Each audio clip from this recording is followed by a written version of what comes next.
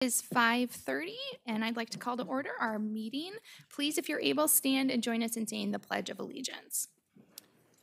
I pledge allegiance to the flag of the United States of America and to the republic for which it stands, one nation, under God, indivisible, with liberty and justice for all. All right, next, I would look for a motion to approve our agenda. Yes, Jim? I'll move adoption of the agenda with the addition of the human capital addendum that was located at our work location. Second. Oh, a twin second. All right, let's move by Jim and seconded by Nawal. Any discussion? All right, all in favor, please say yes. Yes. Yes. Any opposed? Yes. Thank you. Any opposed, same sign? All right, motion passes. Next, we'll move on to our recognition of the audience.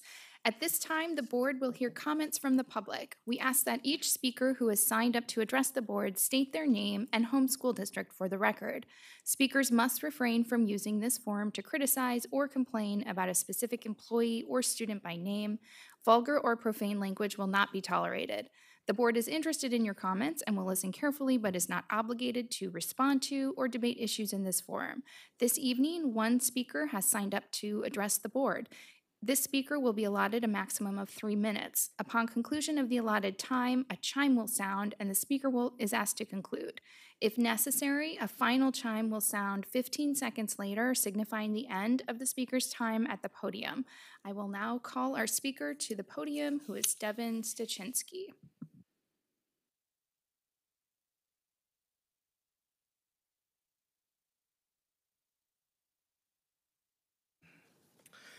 Devin Stachinski, HMR. You'll have to forgive me, the weather has hampered my ability to access a printer this afternoon to print off the memos. So I'll have to go by the snippets that I took out of them. First, we'll start with Memo 94. One of your statements in it is that this evaluation reflects the unanimous opinion of the individual board members. So my question is, where do any dissenting opinions go?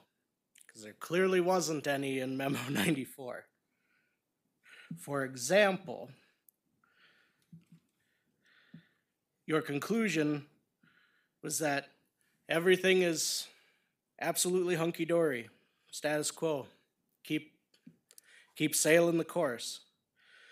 I would like to note one statement made in that section 3, where it says, one comment suggested that Dr. Gandhi focus on improving test scores, but to balance this goal with the need for long-term facility planning.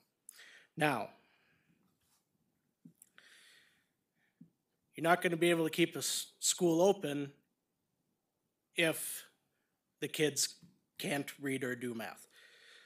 So much so that, what is it, over 1,000 students are open enrolling into West Fargo? Something I asked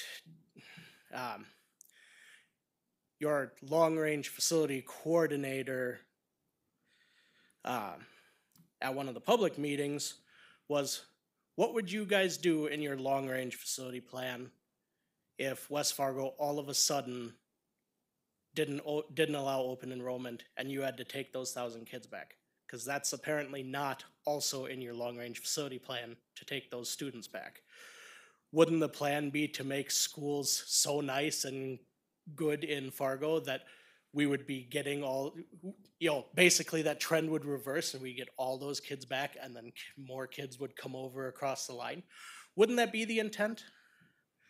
I mean, your long-range plan pretty much means nothing if the kids are leaving.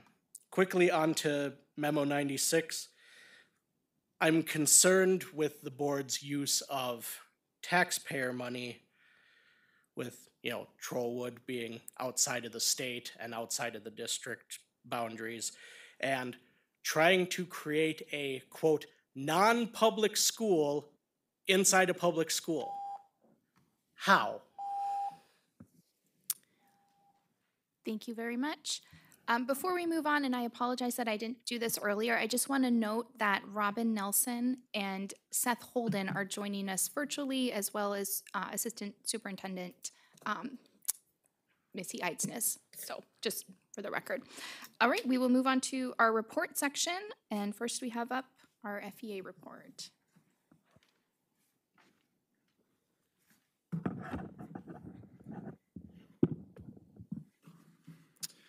Well, good evening, President Birkeland and members of the board. I want to begin by walking through several of the business memos that you have in front of you for action tonight. Firstly, memo number 94 is the superintendent evaluation. And several staff members, including some that I typically don't really hear from as somebody who has read through board memos, have reached out to me about this after they've read the superintendent evaluation or received it maybe from a text from a friend, and asked me a question that resonated. They asked if I've ever received an evaluation after 9 years teaching in Fargo Public Schools that did not identify any areas for growth. And I really reflected on that, and I unfortunately don't think I can say that I have. And I think that's true for most, if not all, teachers in this district. A very similar experience is had where there is constantly something that can be identified for growth. Typically, there is something that deserves added attention, the ability to grow, maybe in skills or knowledge or ability. Within memo number 94, the board's evaluation of the superintendent indicates that no weaknesses were identified for the superintendent. This is truly extraordinary and remarkable. 1 year ago, I went back to look, there were 2 areas of weakness identified in the superintendent's evaluation. The first said communication among the staff and teachers needs to be strengthened. In approving this evaluation tonight, it will be assumed by FEA leadership that the board is satisfied with Dr. Gandhi's communication with staff and teachers and feel that remarkable progress has been made over the last year. The second area for improvement last year was student achievement and growth relating to underperforming Black, Native, and Spanish students, as the report was worded. Again, in approving of this evaluation tonight, it will be assumed by the FEA leadership that this board is satisfied with the student achievement of Black, Native, and Spanish students in our district. If no changes are to be made, I would recommend and request that board members reach out to me to explain the progress that you feel the superintendent has made on these 2 issues over the last year. Memo number 95 and 96, I'll lump together here. We had a building representative meeting on Monday night, and a lot of discussion and uncertainty came up at the BR meeting. There were several questions from BRs about these new schools or education models. And I want to share just a sampling of their questions, which I would encourage you to seek out answers to prior to approving these plans. One question was, who is staffing these new educational models? Another similar question, would we be looking at making new hires or transferring existing staff? If we're transferring staff, are those transfers voluntary or would they be involuntary? All 3 of those questions together, how is the staffing of this new model going to occur? Then there was a large question raised about what effect these programs might have on existing opportunities for students, especially considering that building enrollments might decrease as a result of implementing these, and some existing opportunities like foreign language, music, physical education, and art course offerings are dependent on having a large base of students to ensure current course offerings continue. Another question, where are these programs being housed, and what effect does that have on the current programming in those buildings? And lastly, is there truly space available at Explorer Academy for the Mental Health Therapeutic Treatment Center? A particular question about that exact placement was raised. That all came as of Monday evening that those questions came through, so I wanted to share them with you here tonight. Next is memo number 97, where Dr. Gandhi presents the Unified Strategic and Operational Plan. In introducing that plan, he writes, therefore, starting with this year, administration presents a unified strategic and operational plan for approval prior to beginning the budget building process for the following year. This allows us to make budgetary decisions and allocate our resources in accordance with the identified priorities in the Unified Strategic and Operational Plan. I read that to you just to highlight the importance of this plan. Board members really, truly need to understand the implications of their approval of this plan and should ask Dr. Gandhi to specify what changes this could have on programming in our schools. For example, there's reason for concern about the unintended consequences if the board were to set increasing graduation rates as the priority without also stipulating a priority about students engaging in physical education coursework beyond the state graduation requirements, as Fargo Public Schools currently requires. That's just one example of a kind of cause and effect relationship that could potentially apply to other situations. Board members should have clarity of any unintended consequences approving this unified strategic plan might have, such as reduction in certified physical education teachers over time, and therefore the reduction in available coaching staff to carry out Strategic Initiative 3.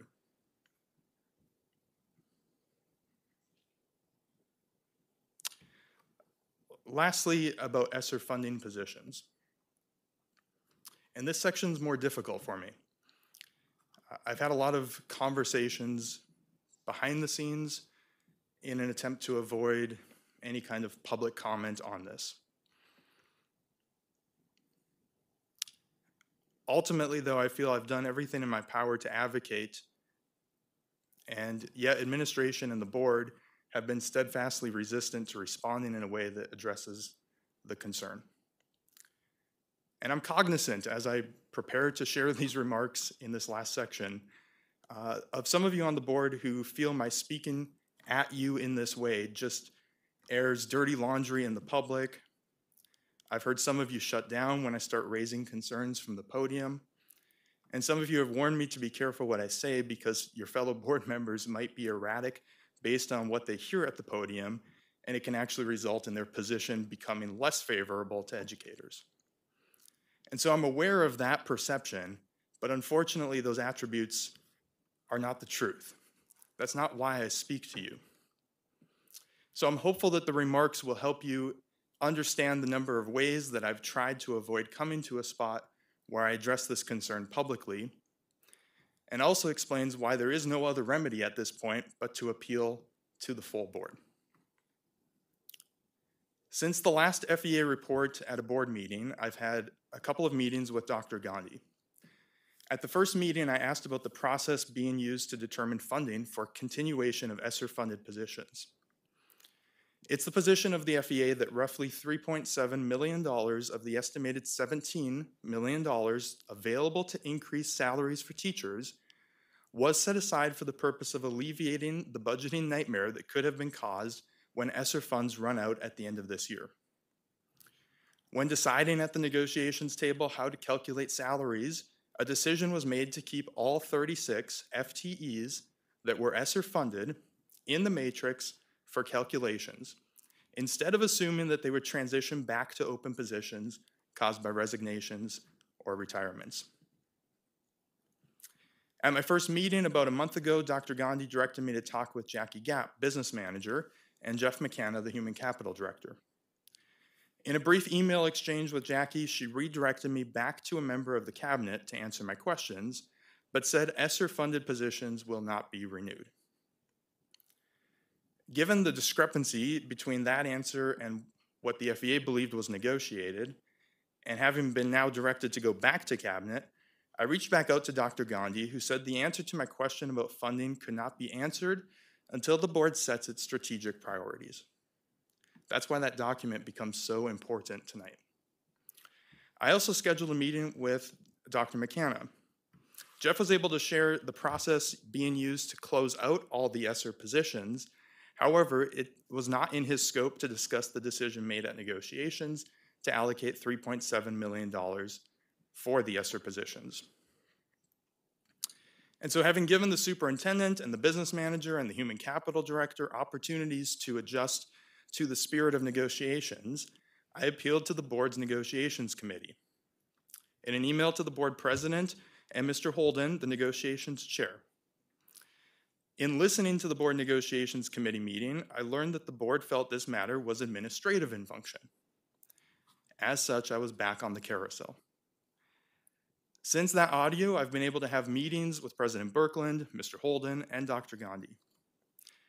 Somewhere in the midst of all of this, I learned that Jackie Gapp is no longer a member of the cabinet, and that instead Bill Westrick would be the appropriate person to talk to about budgeting. However, he too was unable to address the concern from a negotiations perspective.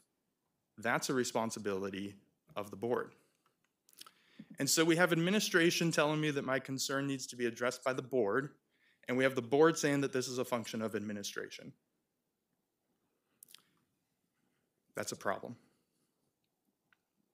And since the board has neglected its responsibility for oversight on the implementation of decisions made at the negotiations table, I'm left with no other opportunity than to advocate for what is true by using time tonight to share the work that I've done surrounding this issue, and to again appeal to the board, but this time the entire board, to engage in proper oversight on the implementation of the contract.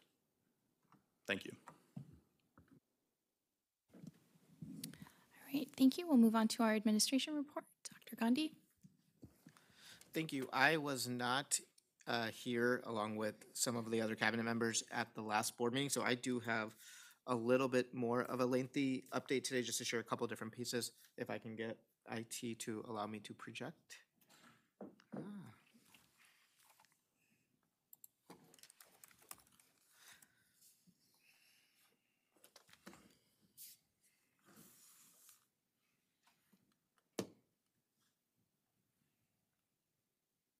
Sorry, it's just loading.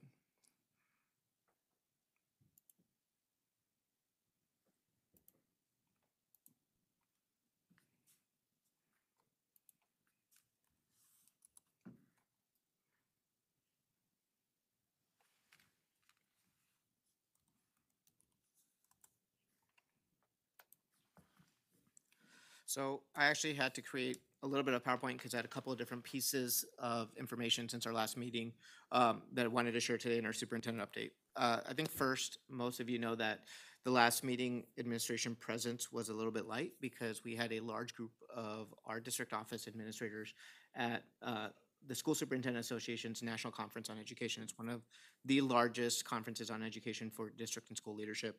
And one of the things coming out of the conference, well, I guess I want to share two things. One is that one of the reasons that we had a large amount of district staff at that conference is because of some of the work that we're doing in Fargo Public Schools that was really highlighted at a national level. To the point where we've already started receiving inquiries for a lot of us to come back and present last year as well. So some of the work that we've been doing in Fargo Public Schools is being recognized, and looking at the conference and where education's going and where education is headed. Just want to really highlight some of the pieces that we are doing that's in line, or I would even say in advance of a lot of other school districts, comparable school districts in the nation. First and foremost is a next education workforce, and you heard a little bit about that through the FEA report, and I'll be able to talk a little bit more about that when we get to memo number 95 as well. Looking at changing a traditional model of a one-to-one teacher to be able to provide more teachers that are supportive, or more teachers that can assist with having a group of educators own a learning studio, which is defined as 100 to 120 students. This is a model coming out of Arizona State University. Dr. Carol Basile is the leader of kind of this movement because Arizona's had some of the highest amount of teacher shortages in the nation. So just responsive to that, coming up with some different models. She is actually going to be the keynote speaker at next year's Conference on Education. We are going to be one of the flagship schools that are already implementing this model outside of the state of Arizona. Working with DPI, will be the first school district in North Dakota to do that. In fact, Dr. McCanna, Dr. Fremstad from our team were able to go to Arizona this fall with members of, with the executive director and the president of ND United, the state superintendent, and several other individuals to take a look at this model. And that's going to be the model that we are implementing at the Self-Directed Academy. I know there were some questions from FEA Building Leadership. We actually, in a couple weeks, are sending Dr. Gross and even Jim Erlocker, who is one of the negotiators for the FEA, to Arizona to be able to learn more about this model that we're going to be implementing at our Self-Directed Academy, to kind of share that piece, because it really is geared on how to support students by also supporting teachers more and allowing them to focus more on their craft with a level of support so they don't feel as isolated as the traditional model does in the classroom. So one of the big pieces that is kind of a huge trend that we're going to, I think some of the work that we're doing around school choice, strategic alignment, and resource allocation are also well advanced of where education is heading, what a lot of school districts are doing. So just a lot of this work was highlighted. The executive director of the School Superintendents Association talked specifically in his keynote speech about this example of a parent-to-teacher pipeline that started in the works, and then there was someone in South Dakota that picked it up, and now they're doing that work as well. He actually misspoke. It was North Dakota, which is why Dr. McCanna was there with Lori Matsky from DPI, creating more of that opportunity to create a parent-to-teacher pipeline as well. Again, getting elevated at the national level. I would say some of the work that we are doing around AI and mental health is also a highlight for other school districts across the nation. I think that we are well advanced in our AI implementation and embedding how that impacts education and where education's headed. And I think most of you know, but our school district is one of the few grantees across the nation to become a flagship school district around providing mental health. It's called the JED Foundation's Comprehensive Mental Health Package, where there is no intended outcome besides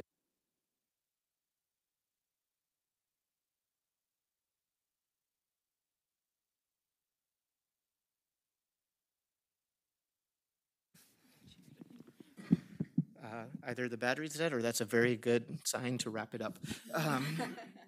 So I do believe, just wanted to highlight that piece. The biggest pride moment for Fargo Public Schools was that our director of standards-based instruction was one of 2 national finalists for Women in School Leadership Award, and just wanted to recognize Dr. Leanne Hansen and the work that they're doing, specifically around her work around standards-based instruction and evidence-based reporting, to the point where even the week after we came back from the conference, 2 of her team members were nationally published in one of the leading magazines.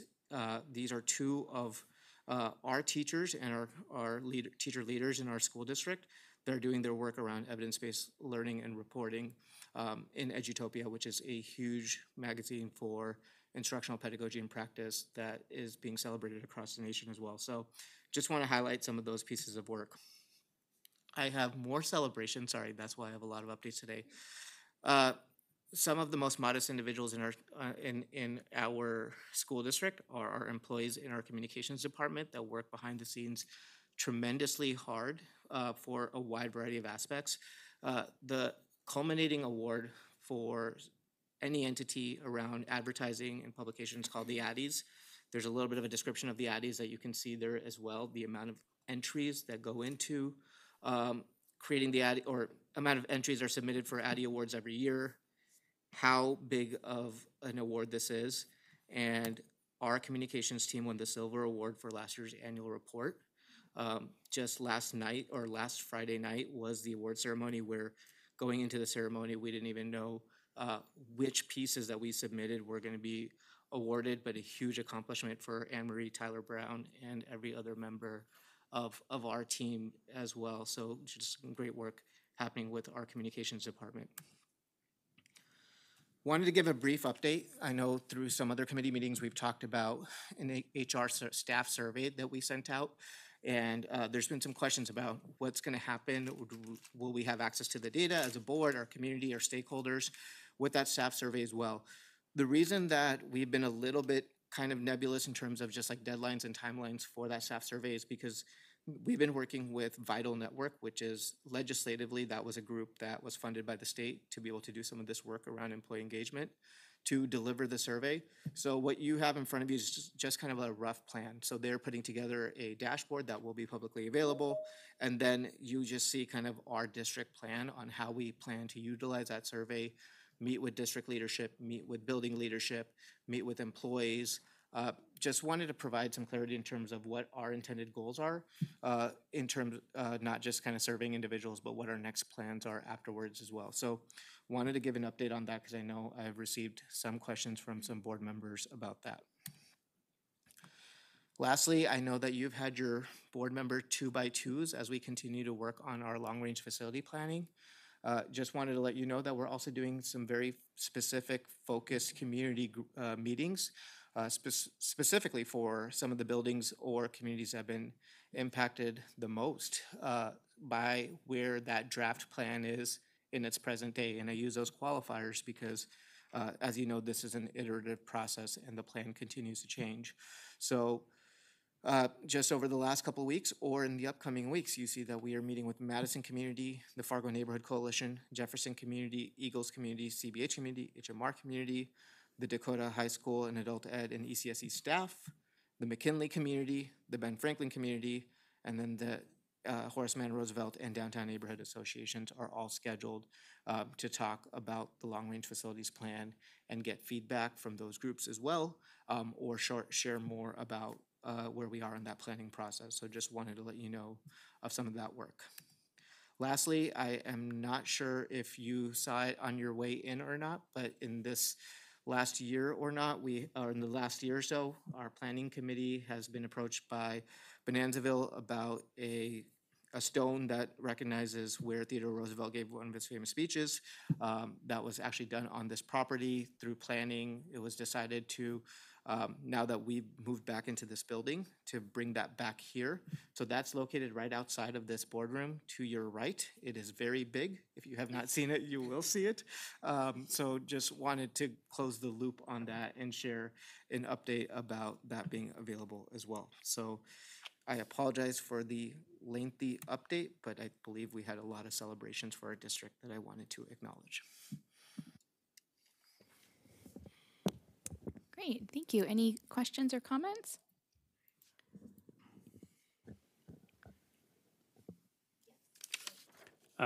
The agenda lists memo 91 enrollment projections. Was that going to continue to be part of admin report, or are we pushing that back?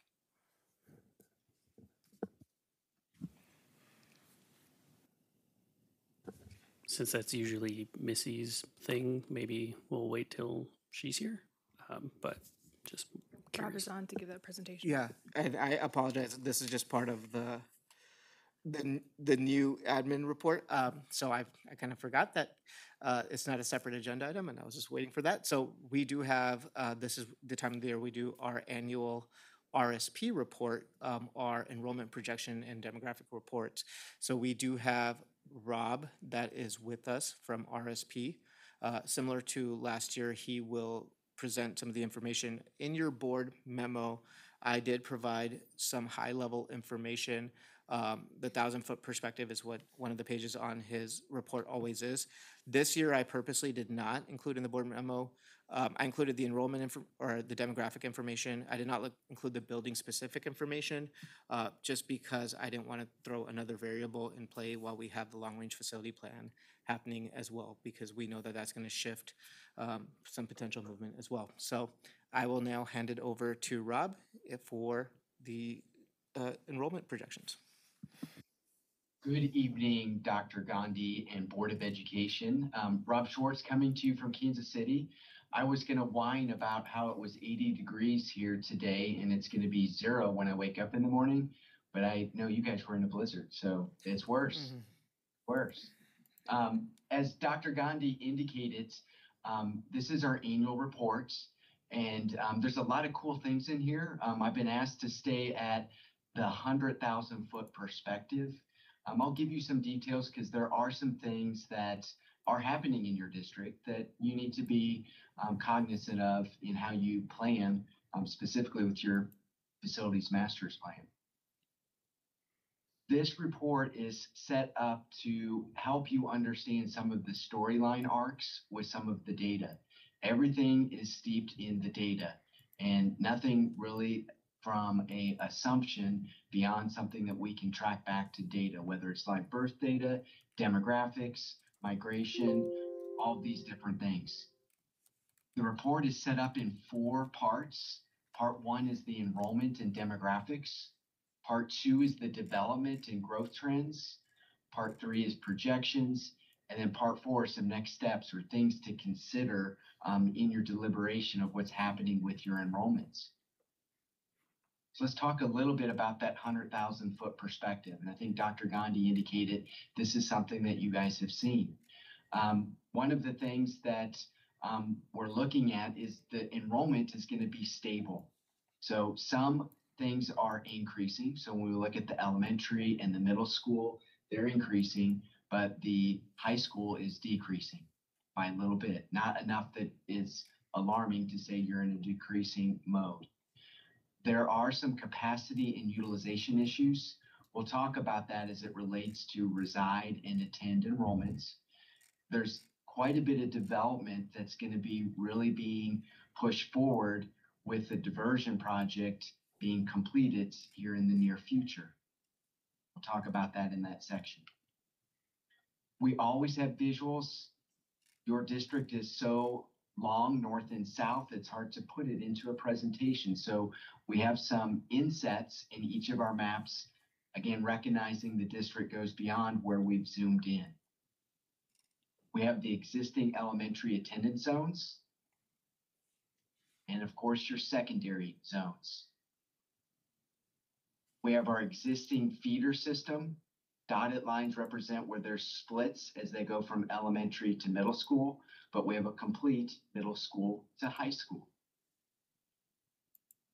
We further break your district into planning areas.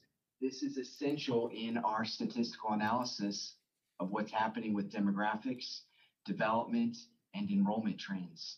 All of the dots that you see up here are representative of the year in which units were built, one of the variables that we look at.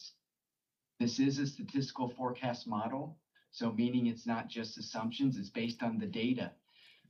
A lot of the data is census data, county data sets, city data sets, and of course school district data sets, and then data analysis that we put together that's exclusive to how we look at what's happening with things specific, if it's a apartment complex, a mobile home, townhomes, duplexes, or even single family developments.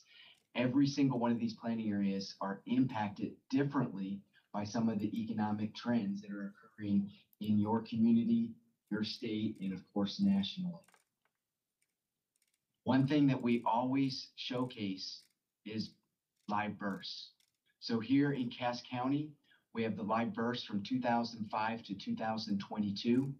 We go to the last 2 columns of this table. You can see the number of kindergartners that we've received 5 years later. We also then give what is our market rate of kindergartners out of this metric of live births of Cass County. We know that people move in and out of the county that had their babies born 5 years ago, 6 years ago. But this is just a way to kind of get an understanding of where could the number of kindergartners be. This last year was one of our lowest number of kindergartners, was 783. We show you a low and high range of what that potentially could be based on what we get for our market share based on 5 years ago live births in just one of our metrics. When we look at the enrollment by grade, a key thing that stands out in this forecast is we look at the senior class, and last year it was 831 students. And then when I look at your kindergarten class of 783, more graduating than those coming in for this last year. That's not always been the case. When you go up those columns, you can see there's most years where we may have fewer seniors than the following year's incoming kindergarten class. This seems to be an outlier when we look at that particular outcome for this year. We look at some of the change that happens year to year. We refer that as cohorts. So how does the first to second grade change year in and year out versus the 8th to 9th grade? What we can see here is we have a mixed bag where some grades will have increases one year and other grades a decrease. One of the consistents where we have an increase is from 8th to 9th grade. That's pretty typical of all the school districts we work with in North Dakota. But you can see some of the things that have been happening where there are grades at the elementary level where there's decreases some years, and some years there's increases. So again, this gets at things I would refer to as migration or subdivision life cycles that we provide you some visuals. So that first stopping point is migration. So simply stated here, we're trying to understand how or where or what number of students are new to the district. That's represented in the orange bars of the right side in the grade bands of elementary, middle school, and high school for the last 3 school years. We like that side. That means those are new to the district. The green part of the bars are students that were here the previous year of that year of analysis that are not receiving services in that school year. So they've left the district.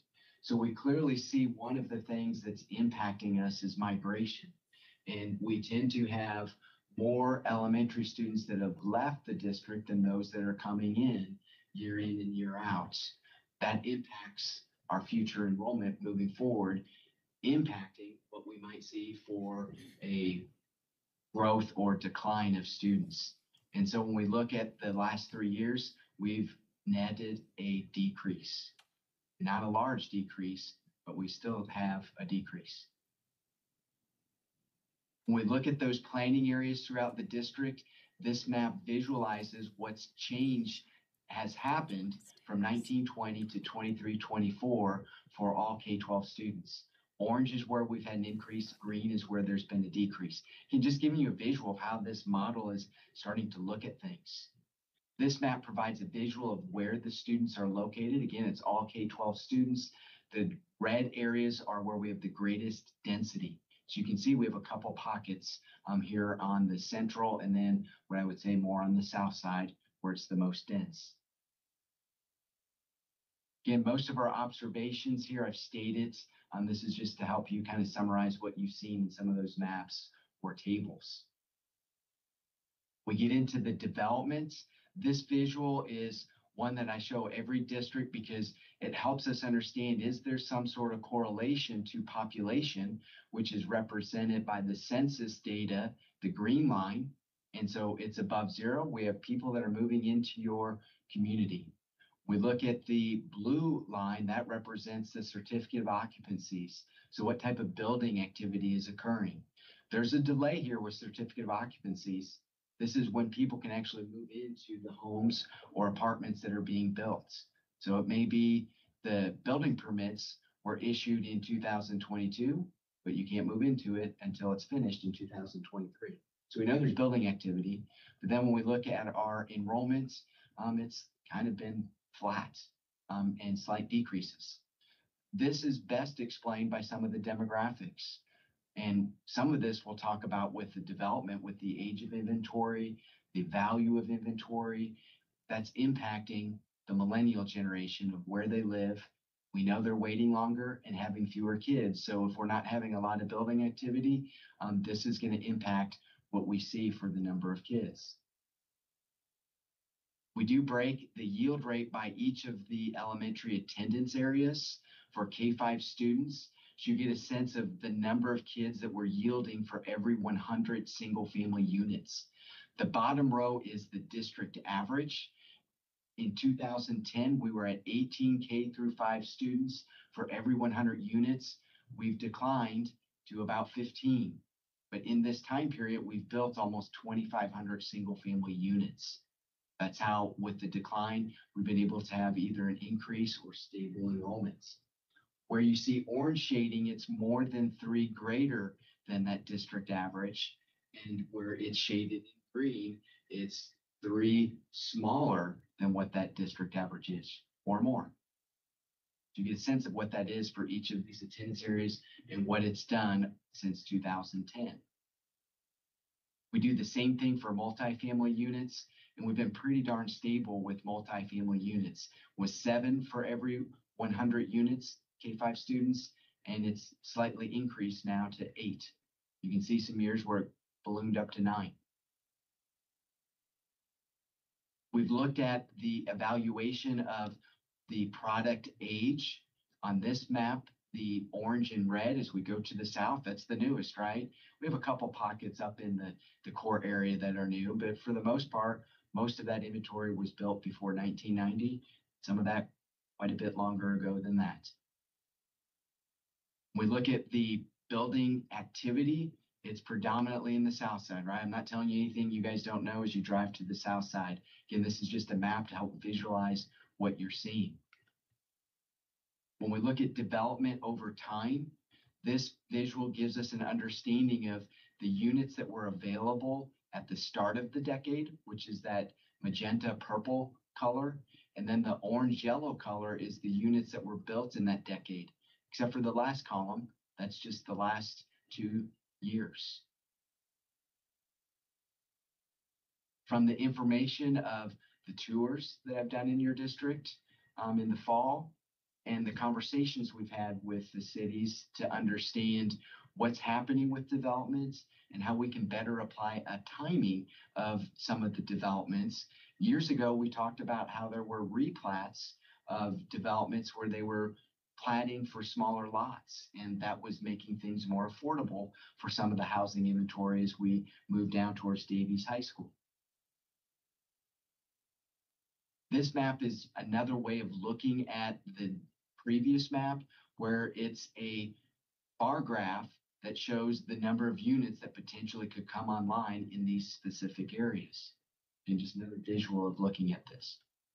All of this is tied back to this table to help us understand a naming convention that we've given it, what the timing of that growth is. So green is current, yellow potentially in the next 5 years, purple would be closer to 10 years or beyond. The number of potential units that could be built along with the existing units. So you get a sense of how this starts to relate to the timing component in our modeling. Again, we have building activity that really has slowed in the last few years, but as the diversion gets completed, we are anticipating an increase in some of the development opportunities on the south side. This is important. As many of you may know, we also do this same service for West Fargo Public Schools. And so we know that while the diversion has been being built, designed that whole time period, things have moved to the west. We're anticipating that there's going to be some movement back into your district on the south side. There is a limit on the number of units we can build in your region. It's important to understand both sides. This visual here gives you the perspective of the accuracy of our projections each of the years we've done it, whether it's year 5 of the projections, year 4, 3, 2, or 1, for all the projections that we've done going back to 13, 14. This is an important slide for you to understand that as you start to apply what we're saying potentially should happen in your district for enrollment at each of these grade levels, how does this impact your facility master planning components on what you need to do at the elementary, middle school, or high school? This is a huge component. This also gets into projects that may be in older parts or the northern part of your community. How does that start to regreen? So as you start to put forth some things in that facility master plan, we're anticipating next year when we do this, there may be some changes that we start to play out specifically where you may have some projects for buildings that may be an incentive for people to regreen, move into some of these older areas. That stated, as we started to look at what some of these changes might mean for the future with live births, migration, developments, the subdivision recycle of existing developments, this is the outlook of our forecast going out to 2028-29. And that's where, again, that 100,000 foot perspective, a stable enrollment. And that's quite remarkable when you consider the limited development that we've had, the aging inventory, the value of our inventory, the type of product. Quite remarkable that we're going to stay stable and start to potentially see some signs where it could increase. I do want to touch upon one thing that, as far as out of district students, I know that from Fargo, there's less than, I believe, 150 students that go from Fargo to West Fargo. So I thought that was interesting comment made earlier in your board meeting. But from the data that we presented, we know where kids are both in Fargo and West Fargo. When we look at what this means for your projections, there's a lot of information here, and that's why page 34 you'll want to reference. I'm going to tell you everything on page 34 with this building, just to give you a sense of, yeah, we have this larger level for each of the grade bands, but as you start to look at the buildings, there's a lot of things that again starts to have you go down some rabbit holes of conversations of capacity. What does it mean? Does it need to change? Are there different ways that we look at it? Those are conversations I imagine are being played out with your facility master plan. But with the target enrollment that we have for the buildings that's listed for each of these, when we look at the past enrollment, we show for each building 3 different ways in which that looks. The middle row green font is reside. So based on where a student residence address is, how does it relate to the attendance boundary? So that's the number of kids that are being served K through 5 since I'm looking at elementary here. When I look at the blue bottom row for every building, that's attend. That's based on the student data, who's actually in seats in that building. The top row, purple font, reside/attend, is a subset of reside, so they actually reside and attend that building. This gets at a school choice, and I'm saying school choice with this definition. Sometimes it may be the household that is choosing where the student goes through your process. Other times it's where programs are or are not that dictates what building that student would go to. One thing to keep in mind, the reside/attend will never equal reside or attend. But the reside and the attend numbers, when we get to the totals, they will equal each other because of the way in which we're looking at the data. We do show shading based on whether a building would be over the target enrollment of 100% or below a 75% target enrollments. All this helps signify is whether you're looking at this from a reside enrollment or attend enrollments. Do we have some issues with the number of kids in the building? Too many?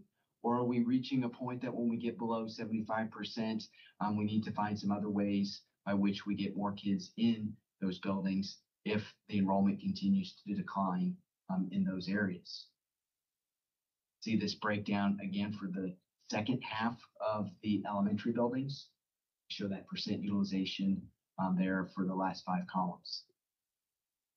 We do the same thing for your middle school and high school buildings, and you can see some things that we've tried to apply with some of the Explorer Academy and things of that nature with those grade breakdowns, because we know that those students come out of the reside to those programs to be serviced.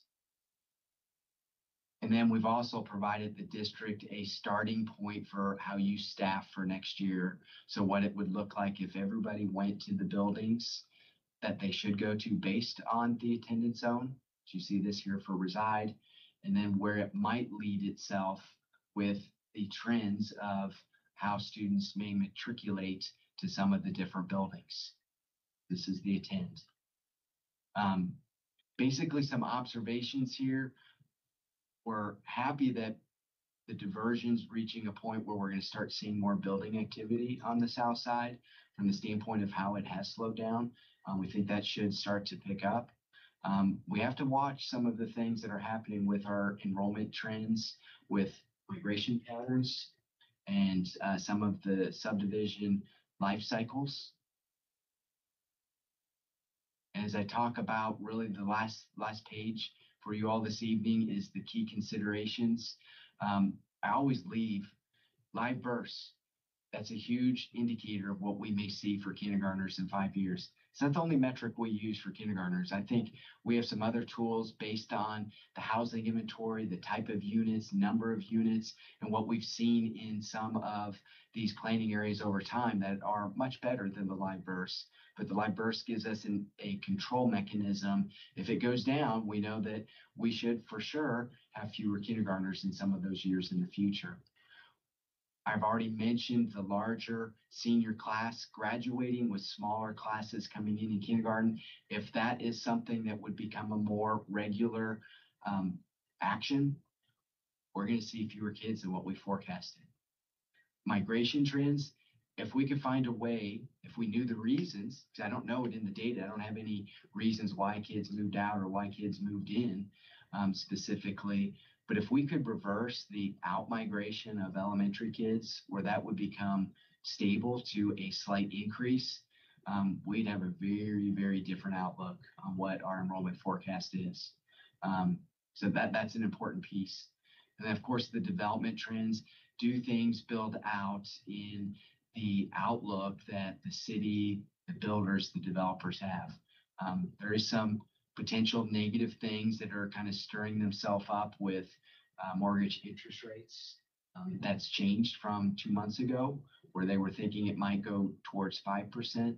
Now we're hearing things as late as yesterday that it might be more in a 9% range. So that's going to have an impact of how fast housing inventory moves.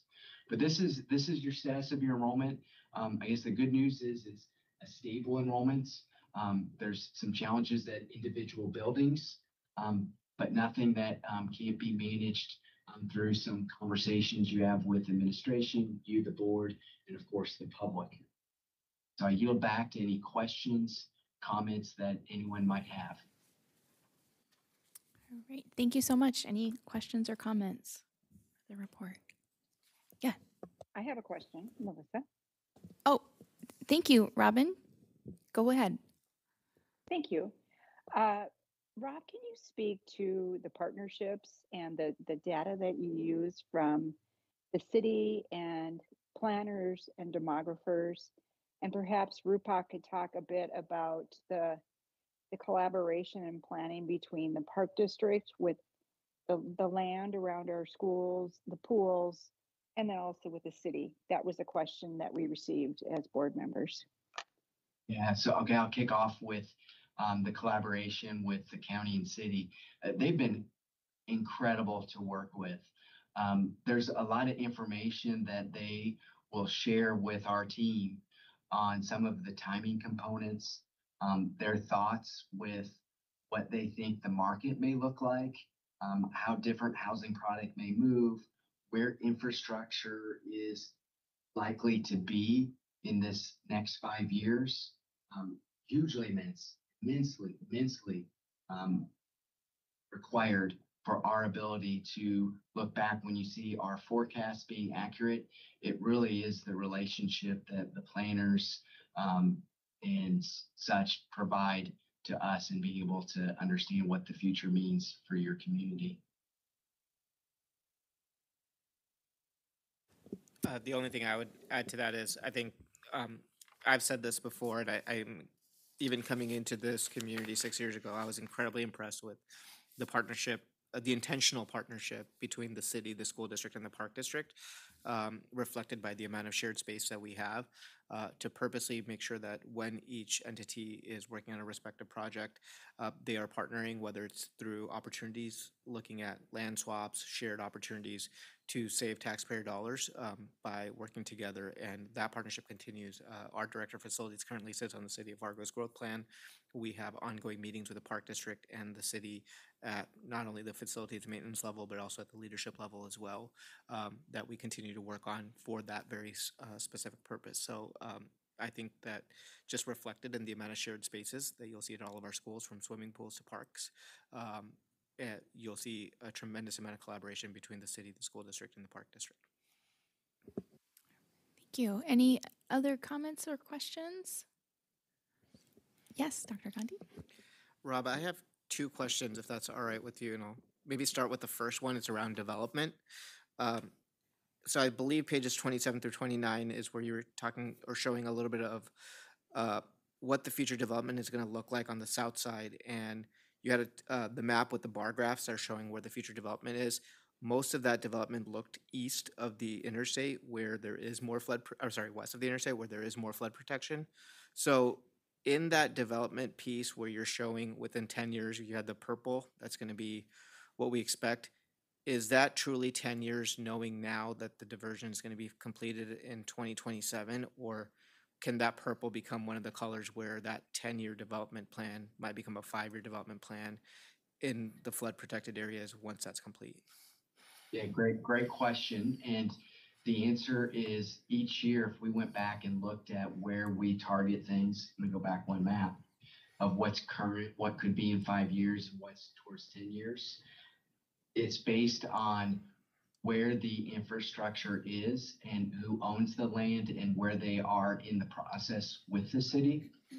So I would suspect that when we get to 2028, some of the areas here on the south side and west of the interstate might turn to yellow, and there might be some places where they become a current project.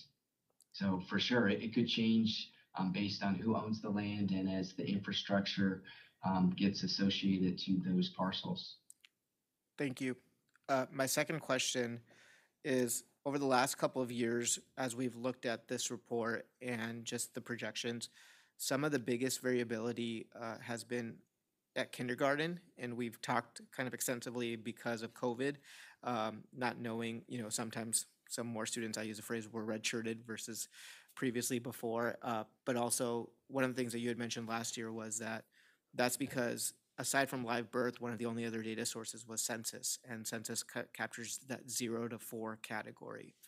Now that we are coming off a couple years off of COVID, do you think that we are getting more towards accurate kindergarten projections looking solely off of live birth, and that 0 to 4 time frame is kind of timed out? Or do you think that there's still some variance that we can expect in the projections specifically to that kindergarten grade level? Believe we're going to have more variance in the kindergarten than ever before. And I think some of that is what we've seen this year with 783, or about 32% of what that market share with live births are. So one of the things that we've started trying to target, because of the way in which we look at the district, we're breaking things down by development types, is there's some trends that we're seeing with something specific on choices that families might be making for other programming. So we have the census data. We have a better sense, right? 2020, we're in 2023, 2024 actually, but we're close enough to the census data where we get a sense of what that median age is in some of these areas. So we're trying to develop some other ways in which we can look at this even beyond the live birth data. And so I think that the variance is going to continue, and it's going to continue with not only the choices that families may make in delaying when they bring their kids into the public system or what programming their kids get, but when those children were born. So if they were born more in October, November, and December, we will have a year's delay for those kids. So some of the things that we ideally would like to get from the North Dakota Department of Health is a breakdown by the month that they're born, because that would be a lot more helpful in our ability to target, are we going to be closer to 900 kindergartners, or is it going to be 800 kindergartners? We're kind of limited by some of the data sets. Thank you. All right, anything else? Okay, thank you so much for your presentation and taking the time to really walk us through that. Next, I would look for a motion to approve our consent agenda. Yes, Jim? I'll move adoption of the consent agenda with the addition of the human capital addendum to be added to item 6B. Second. Thank you. Moved by Jim and seconded by Tracy. Any discussion? All right, all those in favor, please say yes. Yes. Yes. Yes. Yes. Any opposed, same sign. All right, thank you. Motion passes. Next, we'll move on to our business, starting with 7A, the superintendent evaluation. Thank you very much for your thoughtful comments. I tried to compile them all into a composite memo reflecting almost everyone's individual statements. So to entertain any discussion, I would look for a motion to, yes, Katie. I move that the board approve the annual evaluation of the superintendent indicating satisfactory performance and place a copy of the report in the superintendent's personnel file. Second. Thank you. Moved by Katie and seconded by Tracy. Any discussion?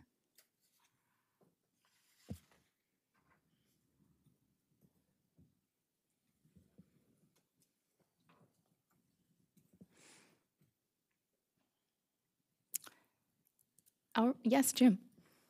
I'll just take this moment to thank you for the last year of service and looking forward to the next 10.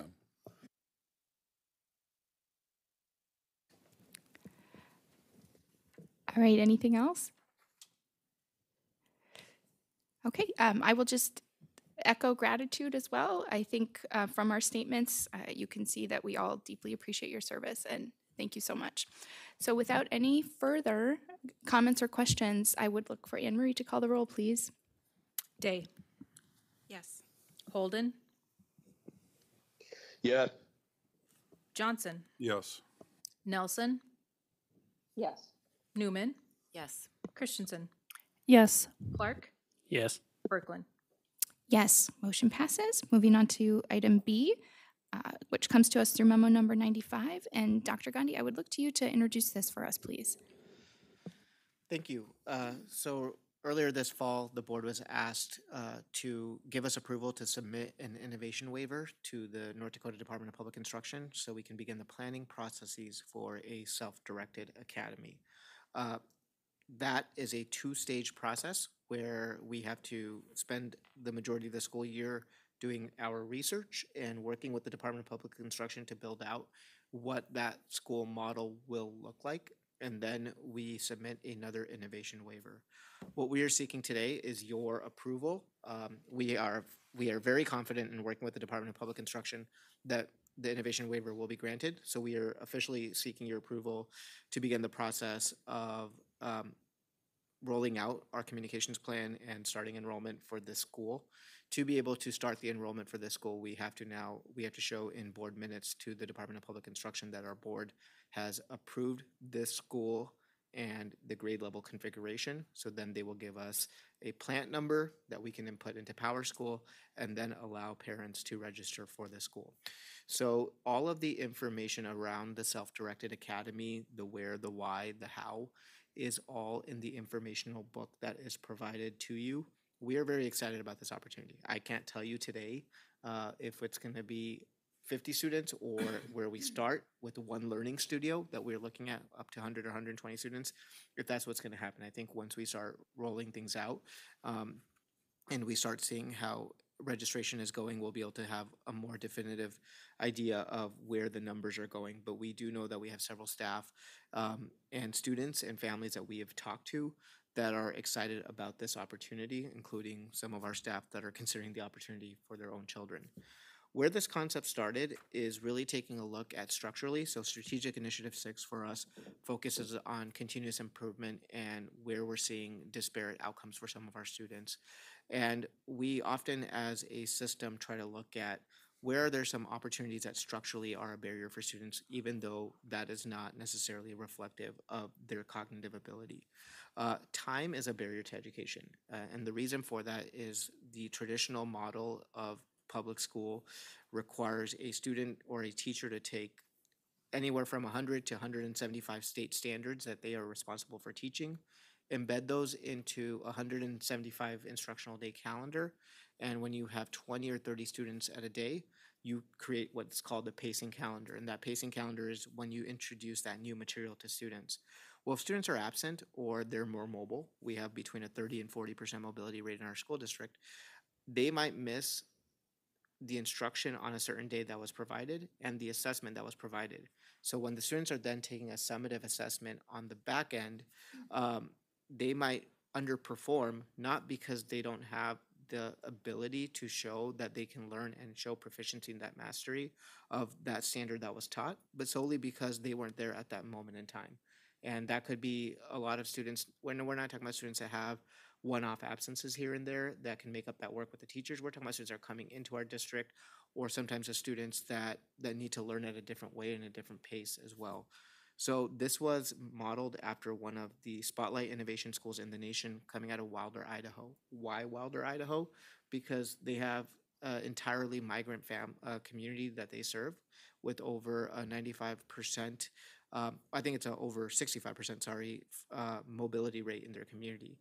So they had a lot of students that were leaving their school districts and coming back, and they realized if they took time away as a constant and allowed students to learn at their own pace, where teachers aren't bound by a pacing calendar, they're bound by working with each individual student on the standards that they need to do. It's been wildly successful, and it's been a model that we've thought that would be very successful for some of our students. We know that sometimes there's even a current movement in the professional workplace where employees are choosing to work more with their archaic rhythm, where they feel like in the morning I'm doing better in certain areas. That's where my brain works better. So I want to do more of my bigger cognitive loads in the morning and my more medial tasks in the afternoon. This allows students to do that.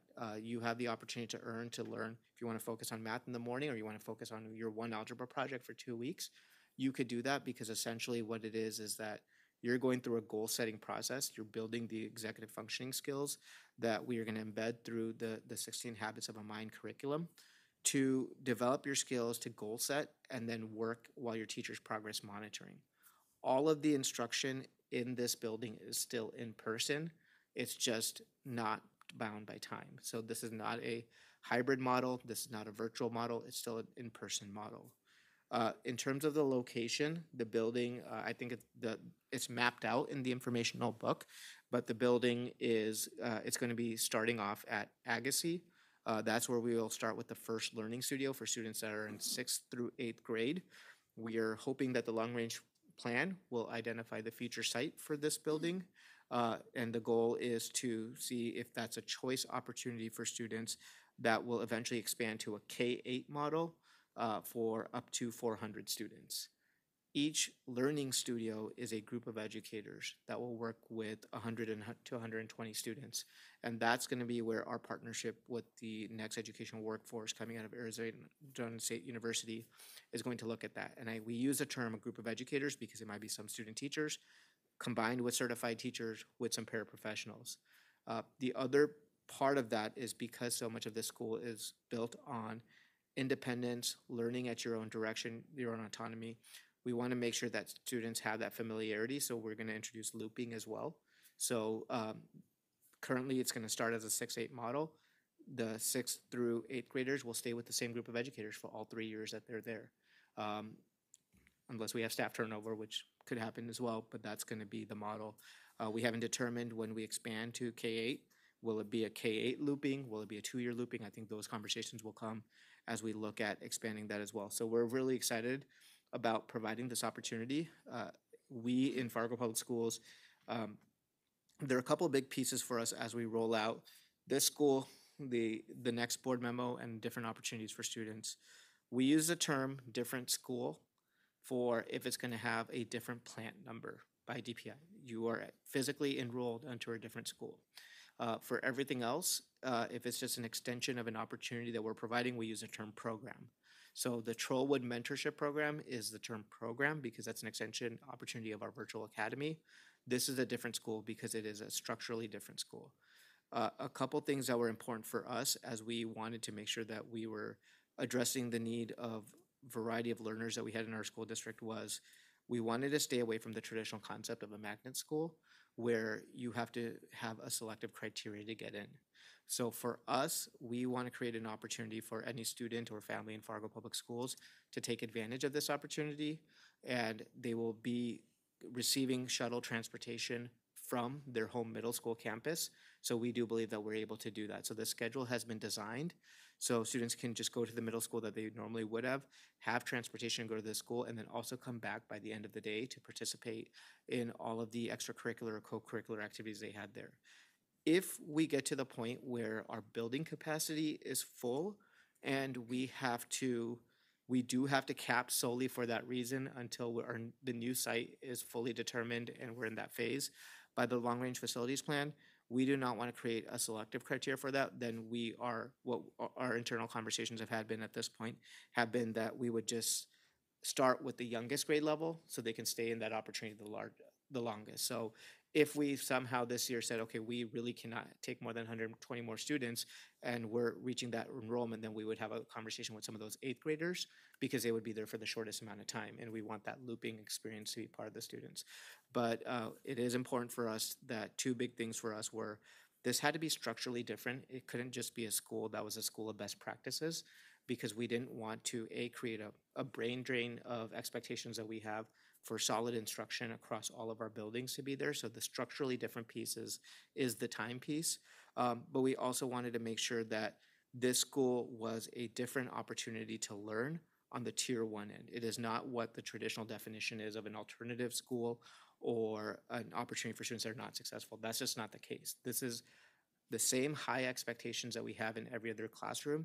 It's just that we are structurally providing a different opportunity where you're not bound by a traditional pacing calendar for the students to be successful there. So we are very excited about this work. We are currently in the process of selecting, hopefully, we posted and just recently closed the posting for the principal.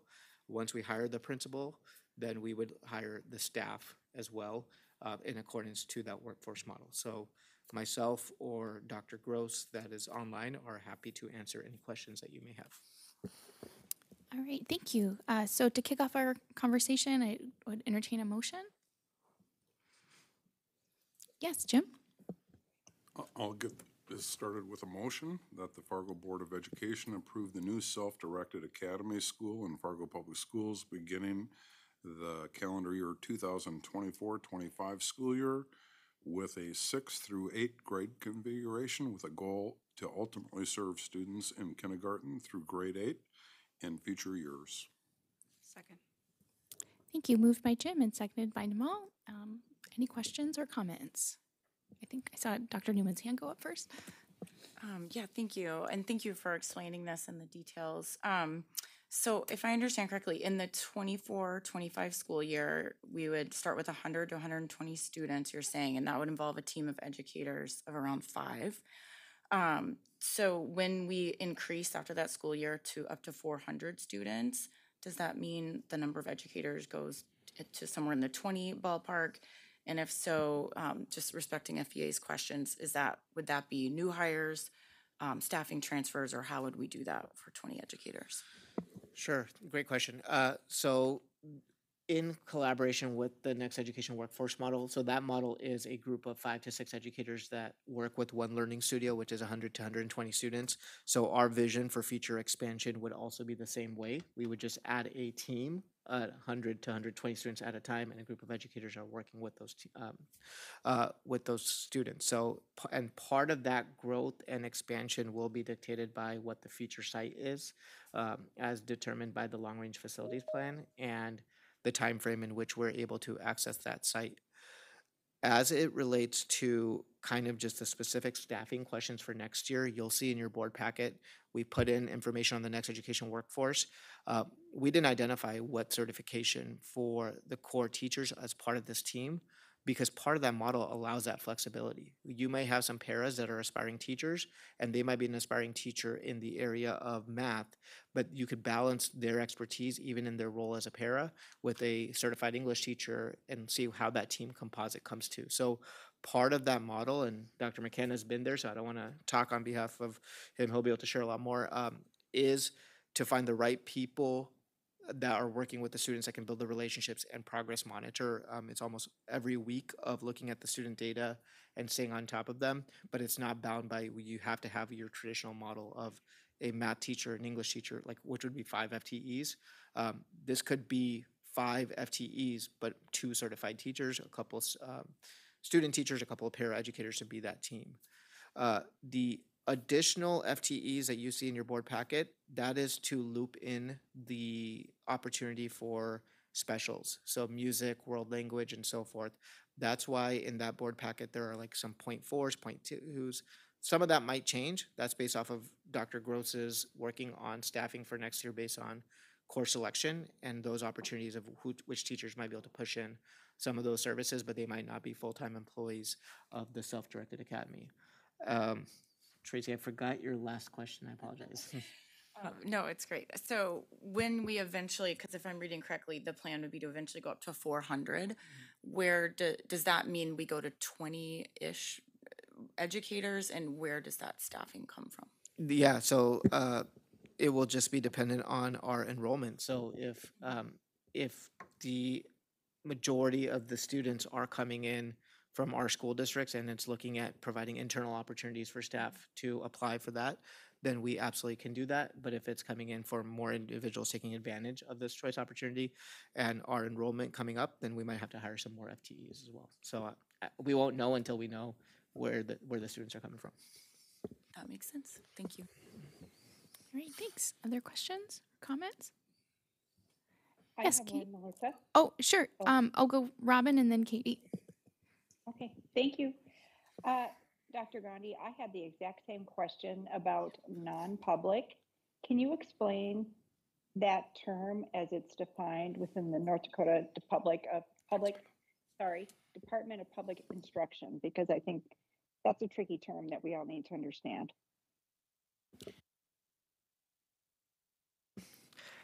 Thank you for the question. I'll be happy to do that. That's for the next memo for the mental health therapeutic school at the Explore Academy. So I could probably best answer that question during that agenda item. So sorry, I'm going through my list here. Thank you. Any other questions or comments, Robin? No, that's it. Okay, and then Katie?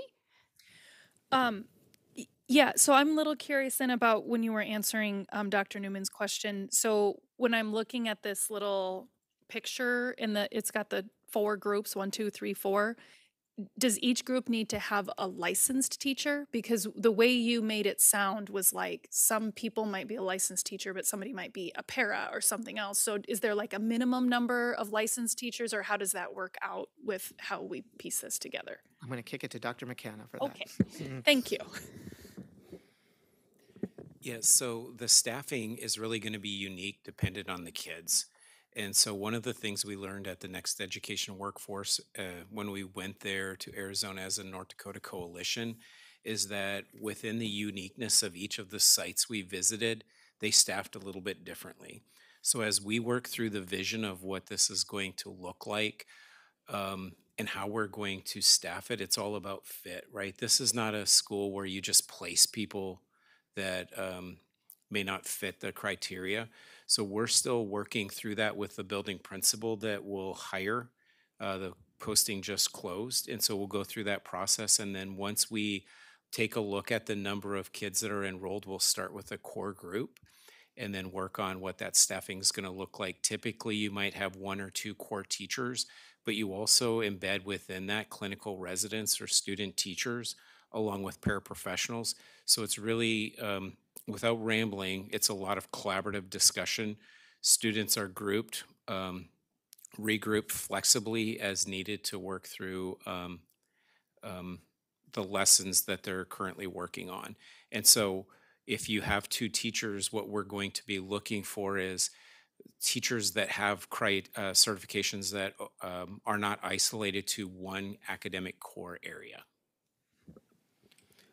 And the only thing I'll add on that, just for clarity, is that's going to be part of the model, right? Because you may have teachers that have multiple certifications, but the non-negotiables that we have, they will be met. So we will have teachers that can provide special education services, 504 services, and all of those pieces. Those are just required. So that's why we work with DPI. It might be only 2 teachers that are certified in multiple areas, but all of those services that we do provide in our traditional schools are still going to be required to be provided. Their teachers will just have to have that endorsement. Can I keep going? Okay, thanks. I think, obviously you and I communicated via email. I appreciated your answers. Just trying to wrap my head around how all this works. And I do think Mr. Kraft brought up a couple good points too. Could you speak to, I mean, if this is eventually going to be 400 kids, like that's a lot of kids from our middle schools. So do you anticipate, how is that going to impact our middle school enrollment and the number of teachers and staff that we need in those buildings? I can't tell you until I know, like, how many students are there. I mean, and it's going to be a counterbalance between what our enrollment is at that time and our students coming in. But if there's 400 students that are taking advantage of this opportunity, then that means there's 400 students that need something structurally different, right?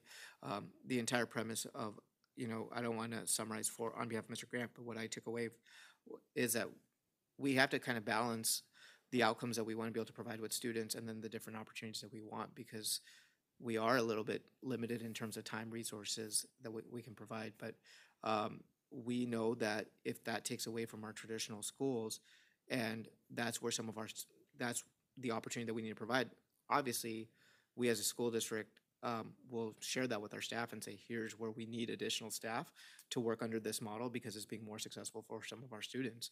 And if we have a greater need than 400 students, then I would think that we would then have to look at, does this opportunity need to expand or go into our traditional schools?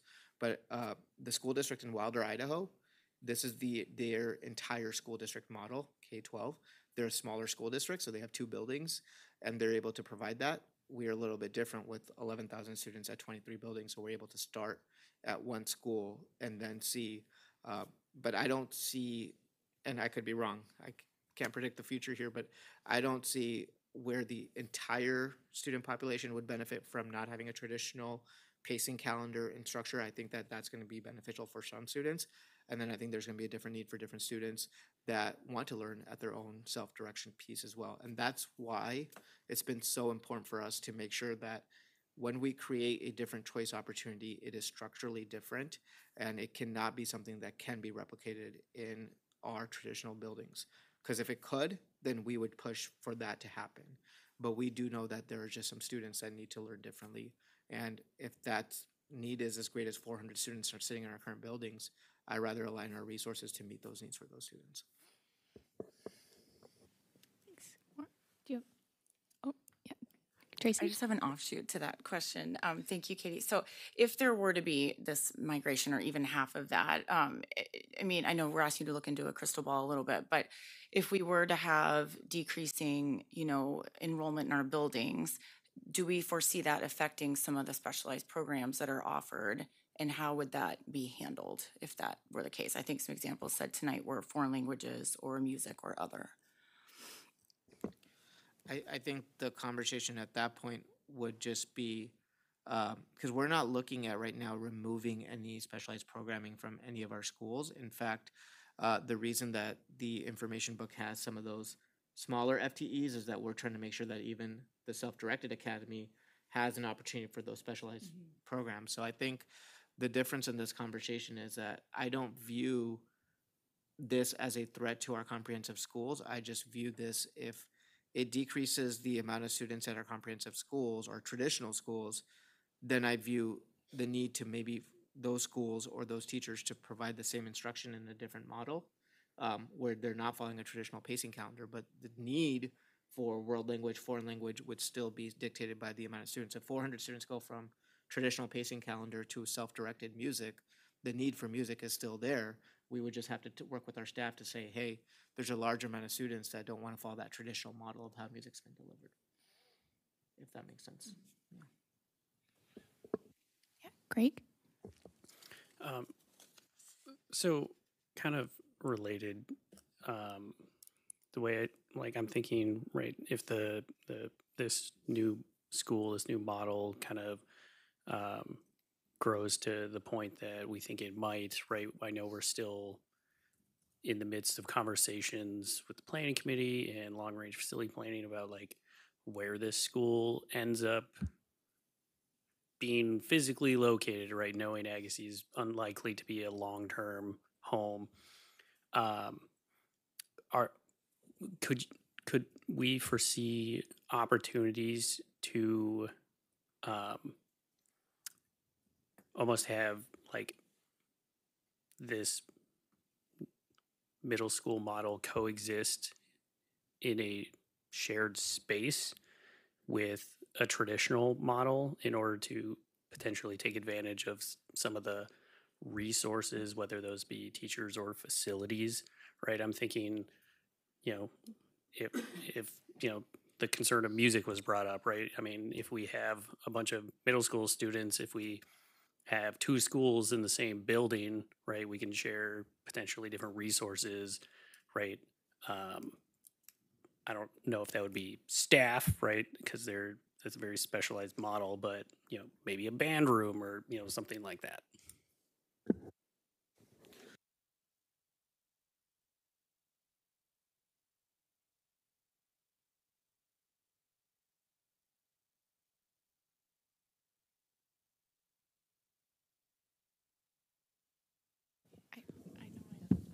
Wow. 3 mics that turn off on me. I think this is like my wife's dream come true. I would say that the great question, Greg. I think ultimately I can't answer that because that would be a group discussion with planning and everything else. What I would caution you there, though, if this school expands to the point where it's 400 students, kindergarten through 8th grade, that school's going to want to have their own identity, and they're going to want to have, because we are working really, really hard to redefine choice, school choice, not just politically, because that's term is used for something different than school choice, but also what alternative education means. And I think there's been a historical negative connotation with alternative education meaning students that have subpar capabilities, and that's just not true when you can learn different. So I think the answer to your question would be the same question about over the last couple of years why we have had extensive discussion on not moving, Dakota High School to be within South High School, because that school and students want their own identity and their own branding as well. And I think that would have to be part of that conversation for the board and us to consider together. Okay. Any other questions? I did have one. I see that there's sort of a proposed daily schedule, but is it anticipated that this school would follow the traditional calendar that all of our other schools are on? Great question. Yes. When we first started this project, we thought that because of the nature of the self-directed academy, this might be turned into a year-round school that we would propose. As we started working with Wilder, looking at opportunities for students, and part of this process started with us doing empathy interviews with students and parents about what are they looking for if they want to do or see school differently. What we recognize is that for those that want the year-round opportunity, we can do that through summer school and provide an extension summer school opportunity that is still reflective of the self-directed model, but we don't need to pigeonhole everyone that wants a self-directed instruction to have to be in a 12-year school. So yes, this will follow the same traditional school calendar. It's just what happens within the time that you're there is different than what's in a traditional school. Okay, thank you. Other questions? Yeah, Greg?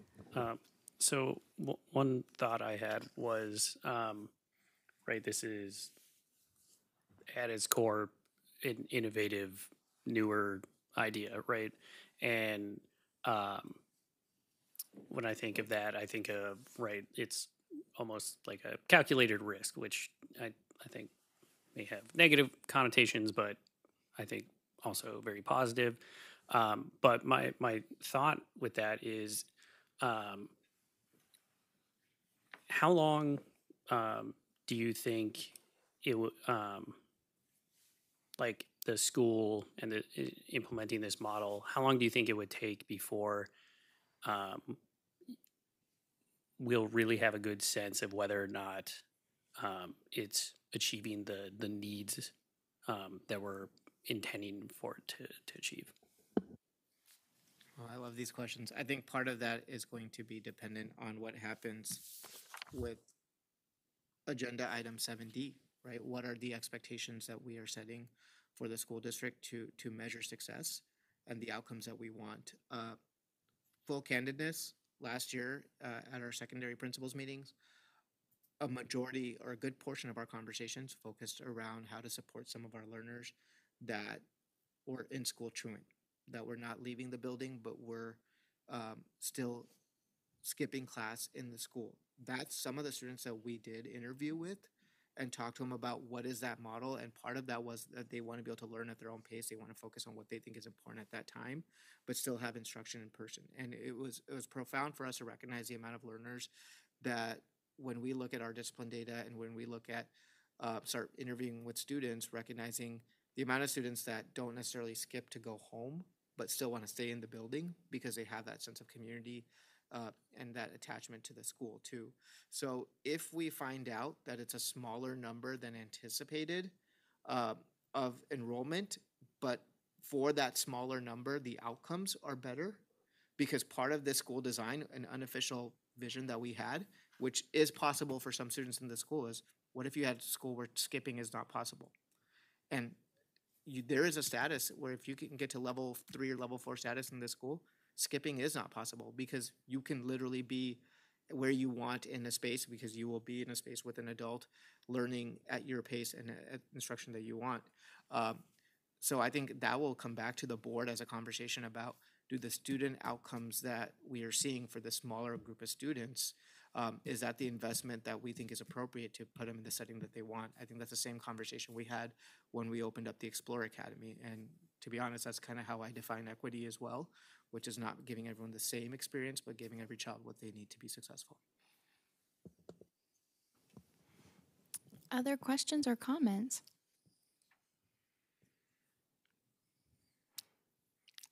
All right, hearing none. Anne Marie, would you please call the roll? Holden, Yes. Johnson, Yes. Nelson, Yes. Newman, Yes.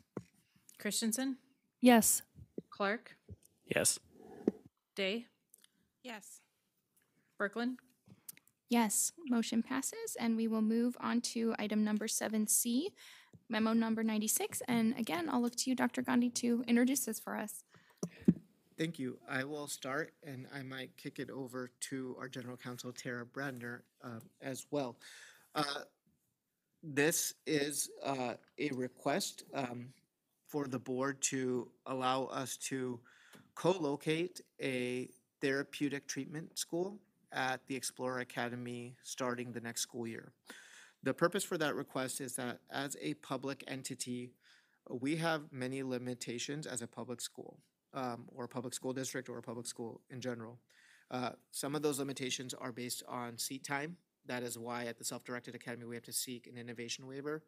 But more than that, the biggest limitation is that when it comes to the services that we provide our students, our scope, governed by the Department of Public Instruction, is limited to K-12 academics. And we know that as we talk about the big broad spectrum of mental and behavioral health, I think many of you have heard me talk about this during legislative session, is that there isn't clarity in terms of when does the role of an educator who provides mental and behavioral health wraparound services stop, and when does the role of a licensed provider that can provide mental and behavioral health treatment begin.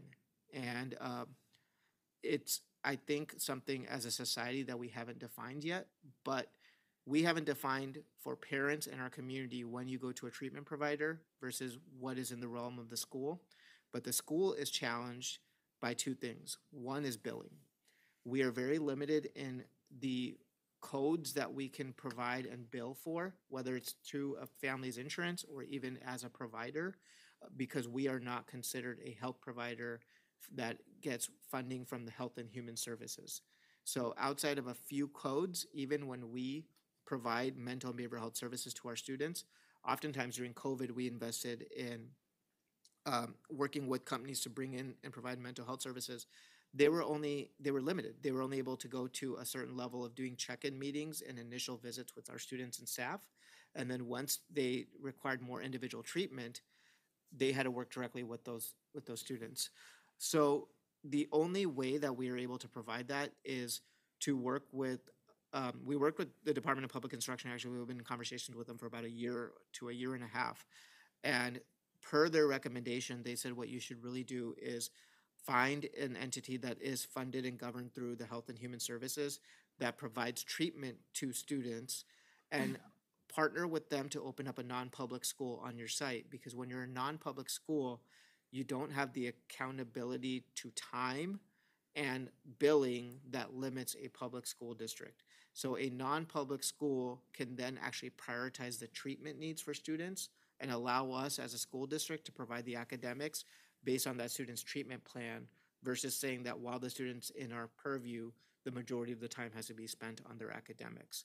So we are requesting that at the Explore Academy, for some of our students that may need treatment at a greater pace and greater time with more continuity, to be able to provide them and push in academic services, versus saying that you have the Setting D facility where we can provide more limited in scope wraparound services, but the end responsibility for us is still solely that academics, and never get those students that treatment need that they need. So this really is an opportunity for us to address on the preventative end, on the early end, what we are seeing as some of mental and behavioral treatment needs for our community, but really trying to help some of our learners that we know that their families are working around the clock, but when they're with us, we won't be able to get to the academics unless we can identify their treatment need first and get them their treatment. But we can't be a treatment provider because we're educators and not healthcare providers. So this is an avenue to partner together with the healthcare provider to bridge that gap. Okay, I would look for a motion so we can start our discussion. Yes, Tracy?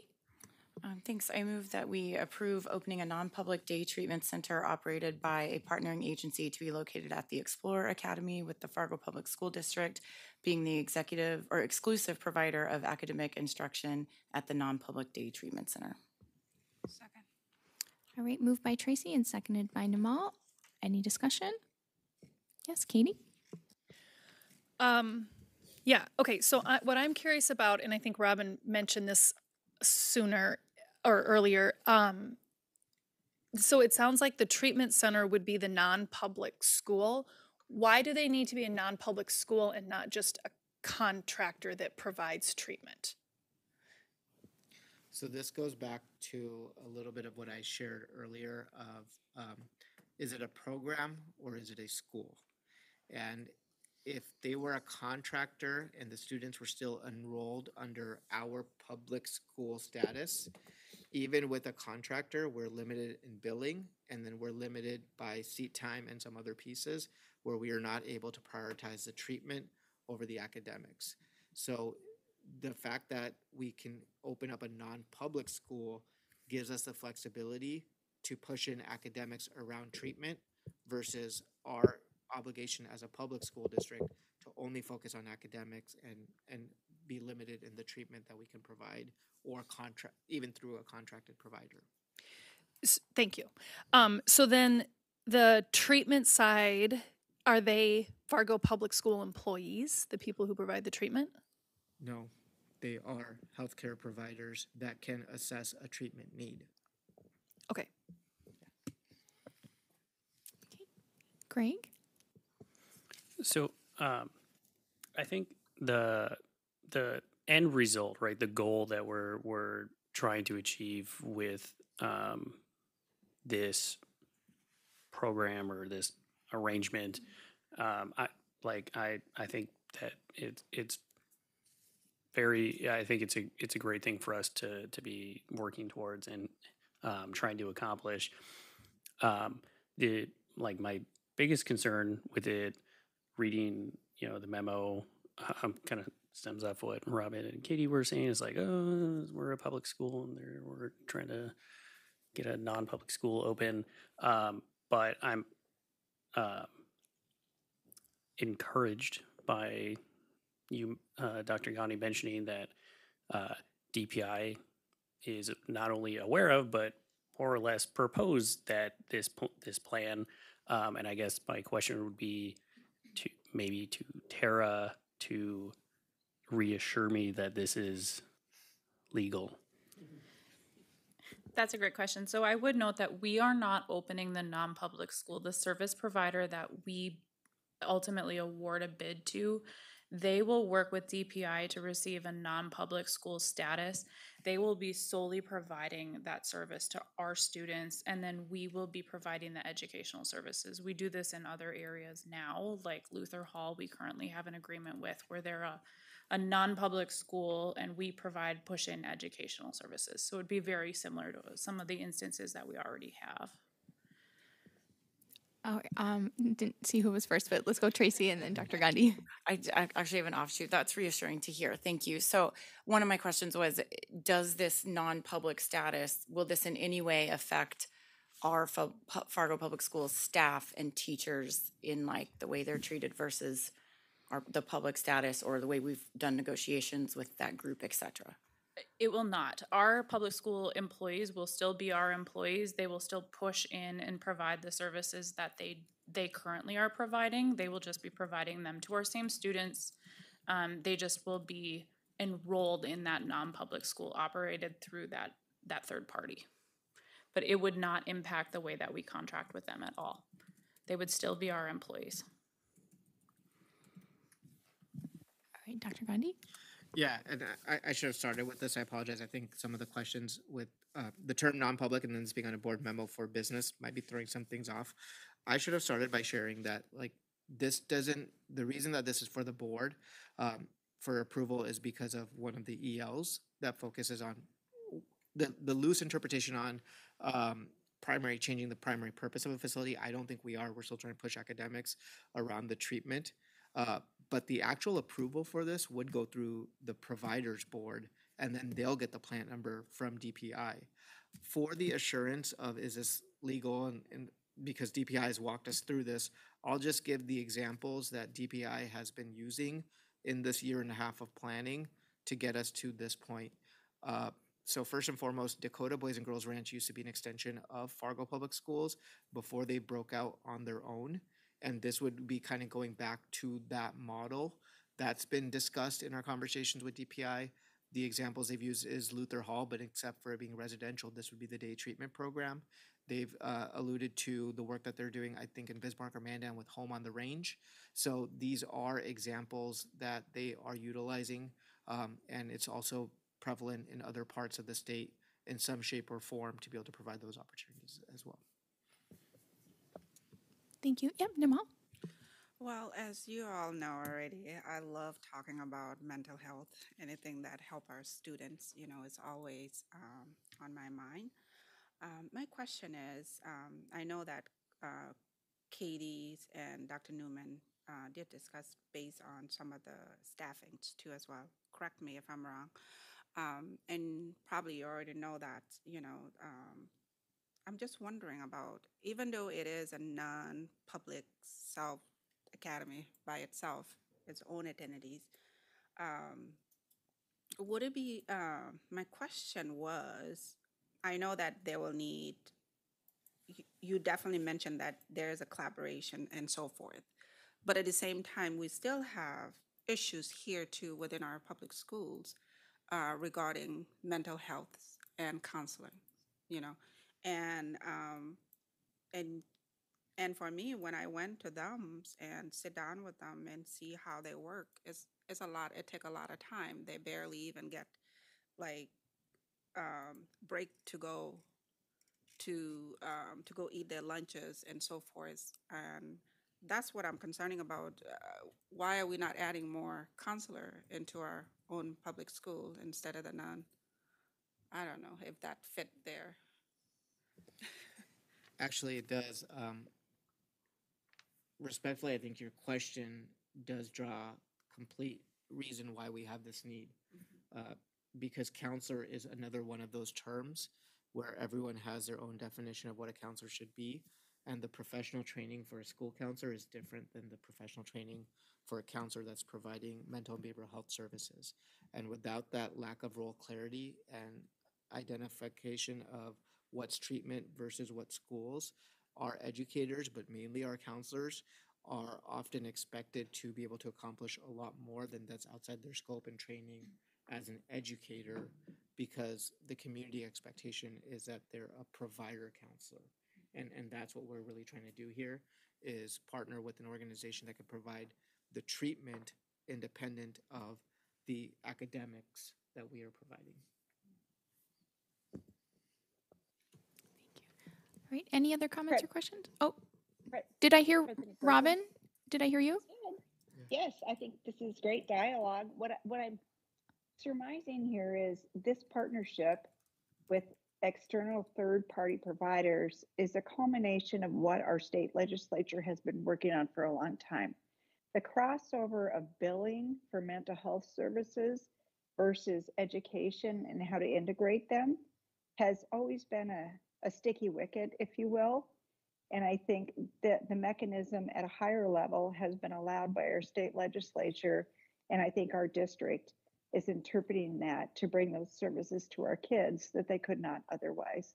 So I will be in full support of this motion. Thank you for your work.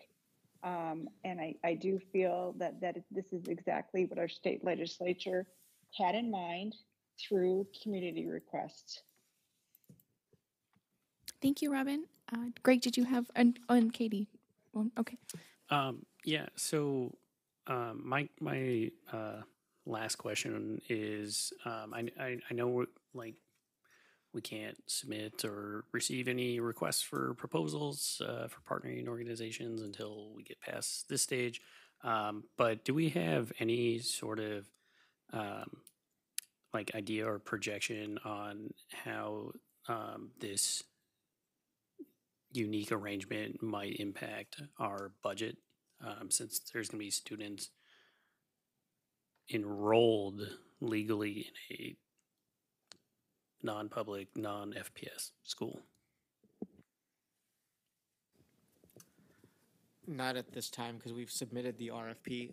When we started this about a year ago, we did visit with a variety of providers in town and said that if we explore this model, is it something that you would potentially submit a proposal on? And they said yes. And I think some of the pieces, should we find someone that is a qualified candidate to get the bid, cost might be offset by rent and some of the other decisions that are going to come through that process. So I can't give you a definitive number now, because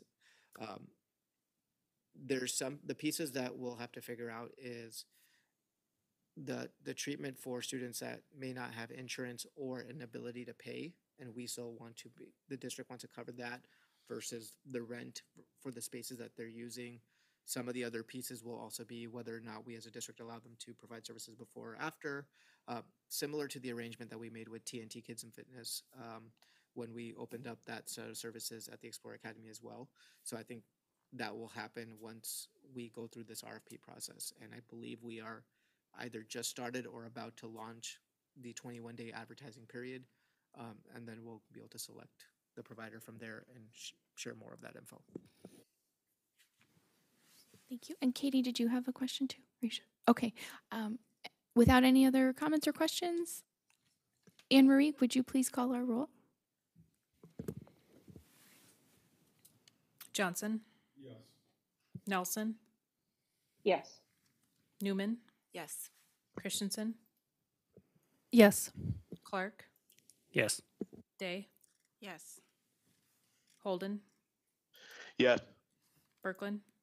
Yes, motion passes. Moving on to our final item of business, memo number 97 addresses this, our strategic plan. Dr. Gandhi, would you please introduce this for us? Thank you.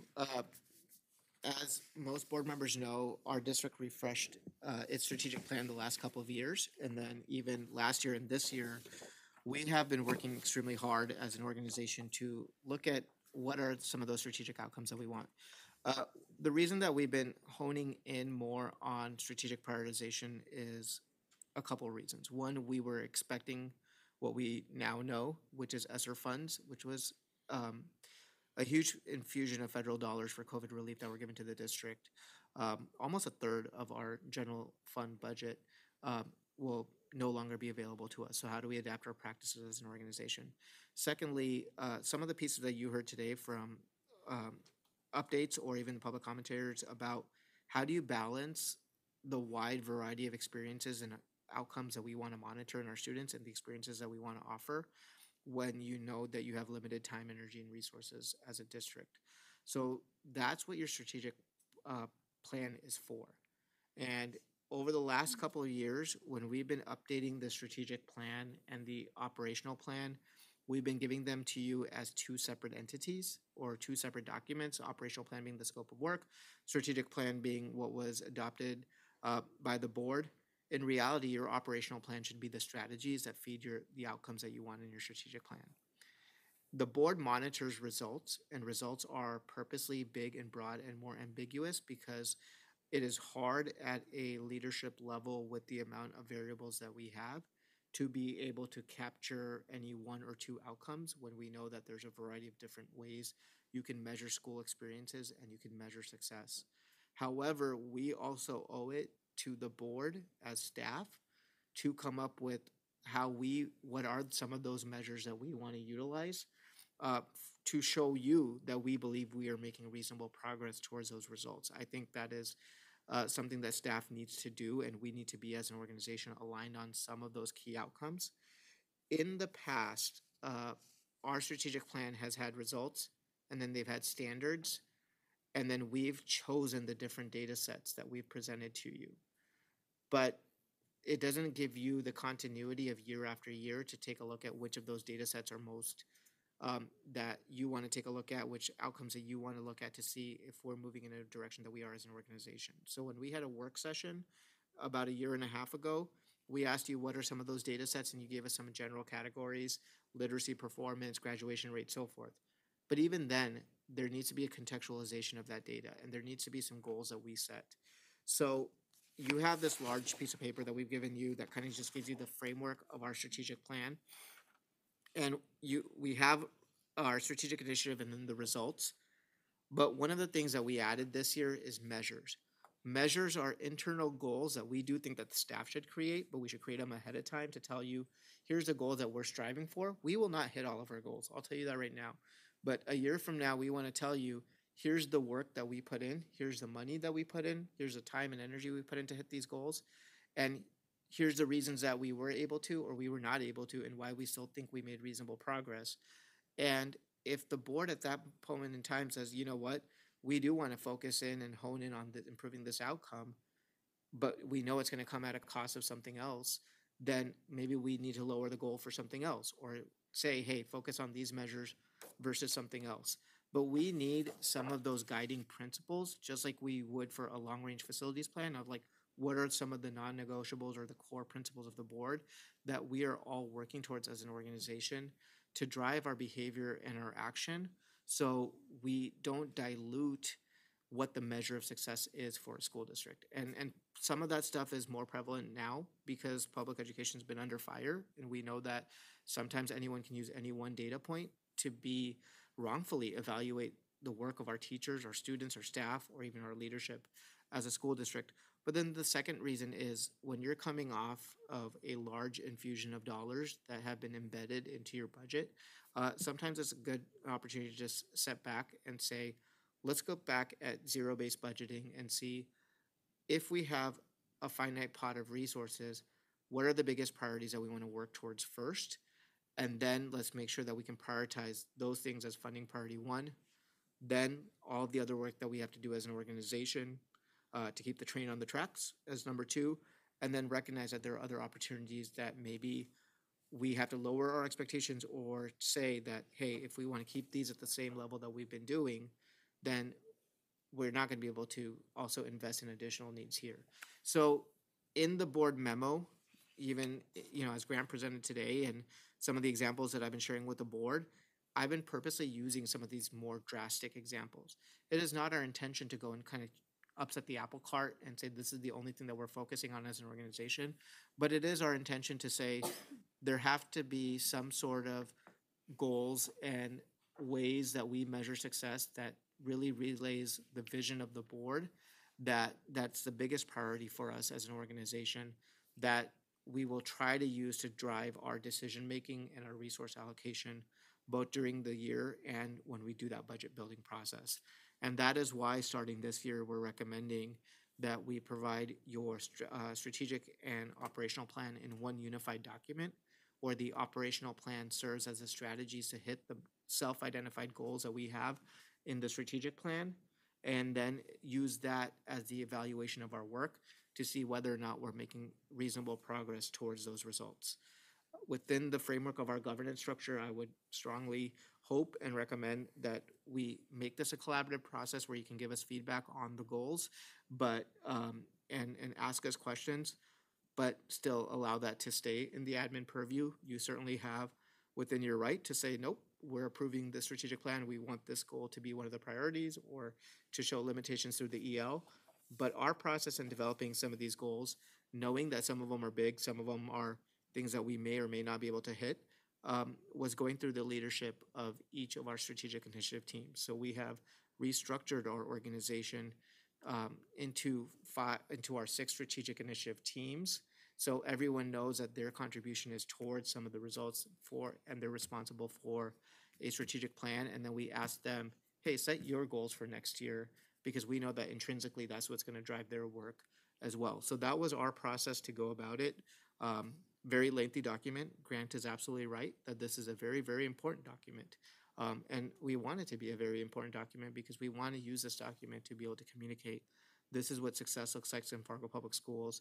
This is what we use to drive our decision making, because at the end of the day, we know that unfortunately that there are trade-offs in the world, and there's competing priorities for every individual. And we all have the best intention for students, but there has to be some of that visioning from the board to tell us, this is ultimately when you have to pick between A or B, we want you to pick towards achieving progress towards this goal over anything else. So that's what our request is. We view this strategic and operational plan as a request of the board to help us drive our work and our budget allocation for the 24-25 school year. All right, thank you. To start our conversation, could I get a motion? Yes, Jim?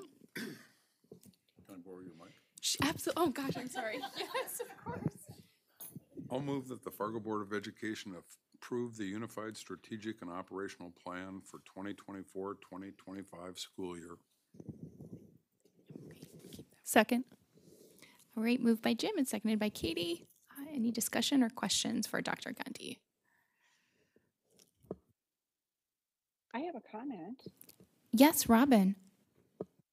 Now I have to find it here. Sorry, I'm toggling between screens tonight. I think what Dr. Gandhi is describing here is talking about recalibrating after federal funds expire, just like most organizations are. And my organization is in the same situation. So it's a tough time to recalibrate. And I hope that we trust his judgment to do so while seeking feedback from interested parties. So thank you for the explanation. That's all. Great. Thank you, Robin. Any other comments or questions? Yes, Greg? I know other people have said this throughout the evening, but I think it really is impossible to overstate the importance and impact of this unified plan, particularly in regards to the Board of Education's role in our policy governance structure in the district. And so I think that we've kind of known that this change was coming, but not necessarily seeing drafts of it or knowing what changes to each of the plans would happen by combining the two plans, and there are some substantive changes that I think I know personally I would very much appreciate more time to digest and be able to have questions that I can ask of administration, and I would encourage everybody to do the same. I'd like to move to postpone this motion to our next regular board meeting, which is scheduled to be the 26th of March. For a point of order to our parliamentarian, if we already have a motion on the floor, are we looking to amend that? No, he's moving to postpone the Okay. motion, so this would take precedence. Yeah. You would need to. Okay. Yeah, have a second. I think Okay. the motion itself that Jim made is still what I would like the motion to be. Okay, thank But you. I'd like Okay. to postpone that until a month, basically a month from now. Okay. Yeah. Thank you. Yes, Jim? I'll give him a second. Okay. I think I saw Nimal's hand go up first for a second, so moved by Greg and then seconded by Nimal to postpone until our March 20, I believe it's 6th meeting. On that. Not debatable? Then we just. Sure. Check with our parliamentarian. It is debatable. Right. Comments or questions on postponement? Yes, Dr. Gandhi? Thank you, Greg. So administratively, I wouldn't have a problem with this being postponed because I think this is important and we want the board to do that. I think, anecdotally, we've talked a lot about policy governance in the past and there's a lot of implications with planning because that's how we govern, and this is a very big impact of that. What I would share is just highlighting some of Greg's comments. Like, if you have questions or concerns, please reach out to administration, and I do that versus just waiting for the next board meeting. And I say that because even if the board action is going to wait for a month from now, we have to start the budget building process. And this framework is a new framework completely for us. We have no problem making tweaks, answering questions for the board, but we got to start that budget process. We can't wait a month from now. So I don't see the purpose of, unless I don't want to misrepresent Greg's words, but I don't see the purpose of this to say, stop what you're doing and change the framework. It's let's dive deeper into the work that we're doing, knowing that some of the measures or some things might change, but the overall framework and our process to get the budget going for next year is something that we probably cannot wait for a month. So as long as we have that relationship where you're communicating with us like, hey, tell us more about this, maybe this measure needs to change, those things are fine.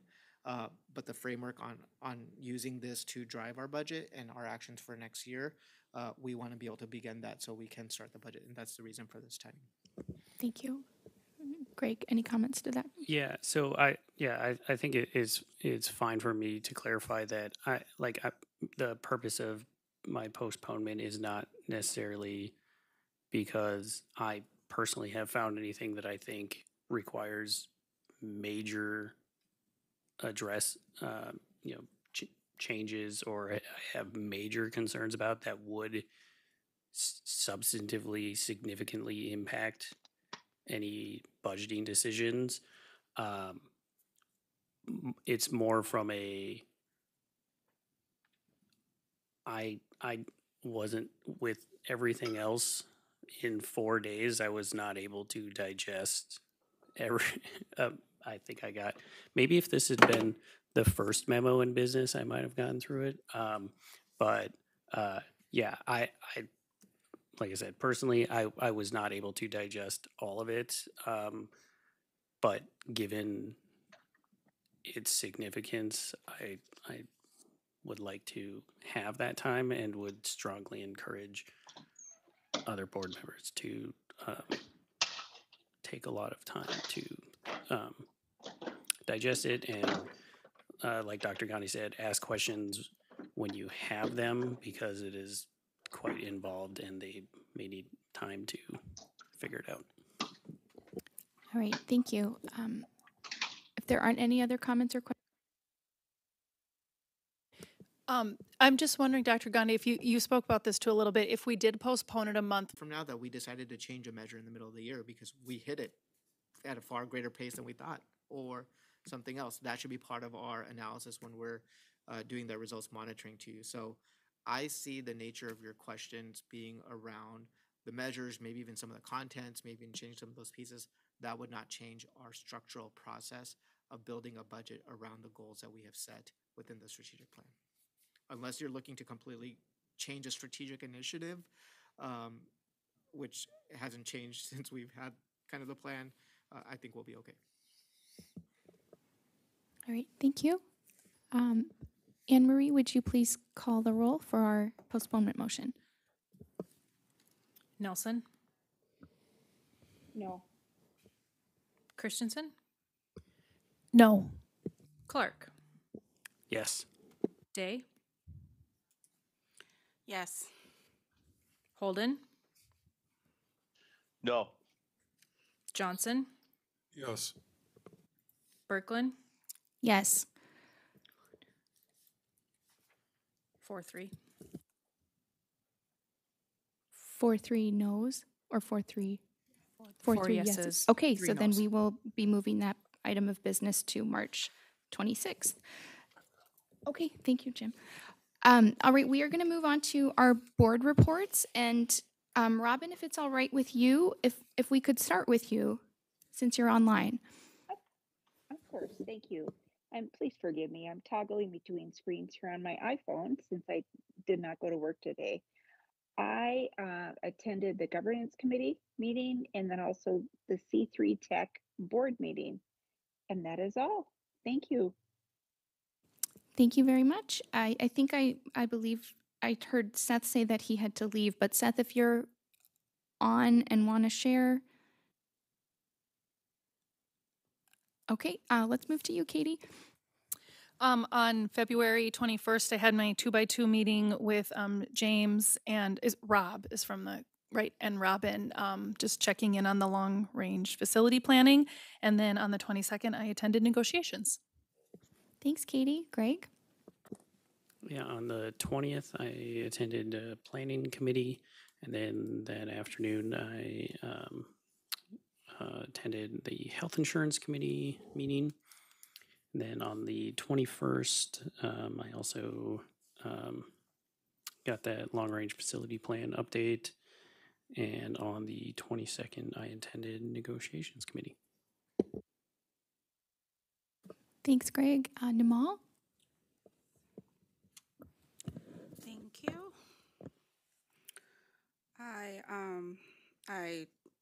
I went to Ed Clap to attend family bingo night.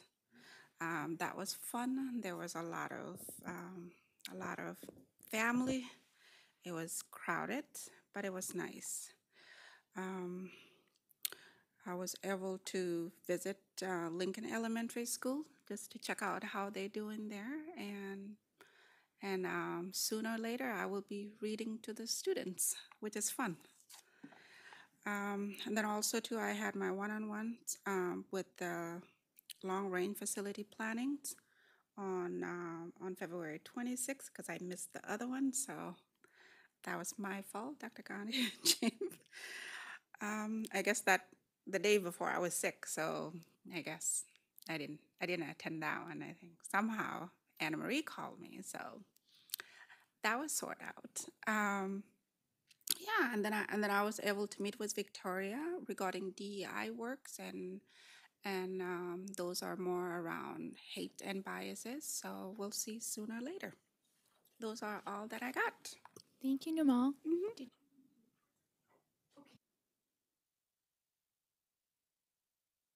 Great. Oh, yes, Dr. Gandhi. Sorry for chiming in during your board report. Earlier today, during the superintendent report, I showed one slide of some of the local community focus groups that we're doing, and I just wanted to go on the record. Greg might relate to this, a little copy and paste error from Excel because they've changed something from timing. So I think it showed the Horace Mann Roosevelt downtown neighborhood was going to be April 6th. It's actually not. It's March 4th at 6 p.m. So just wanted to correct that in case someone looks that on the record for later. So Thank you. I appreciate that. And then anything else, Namal?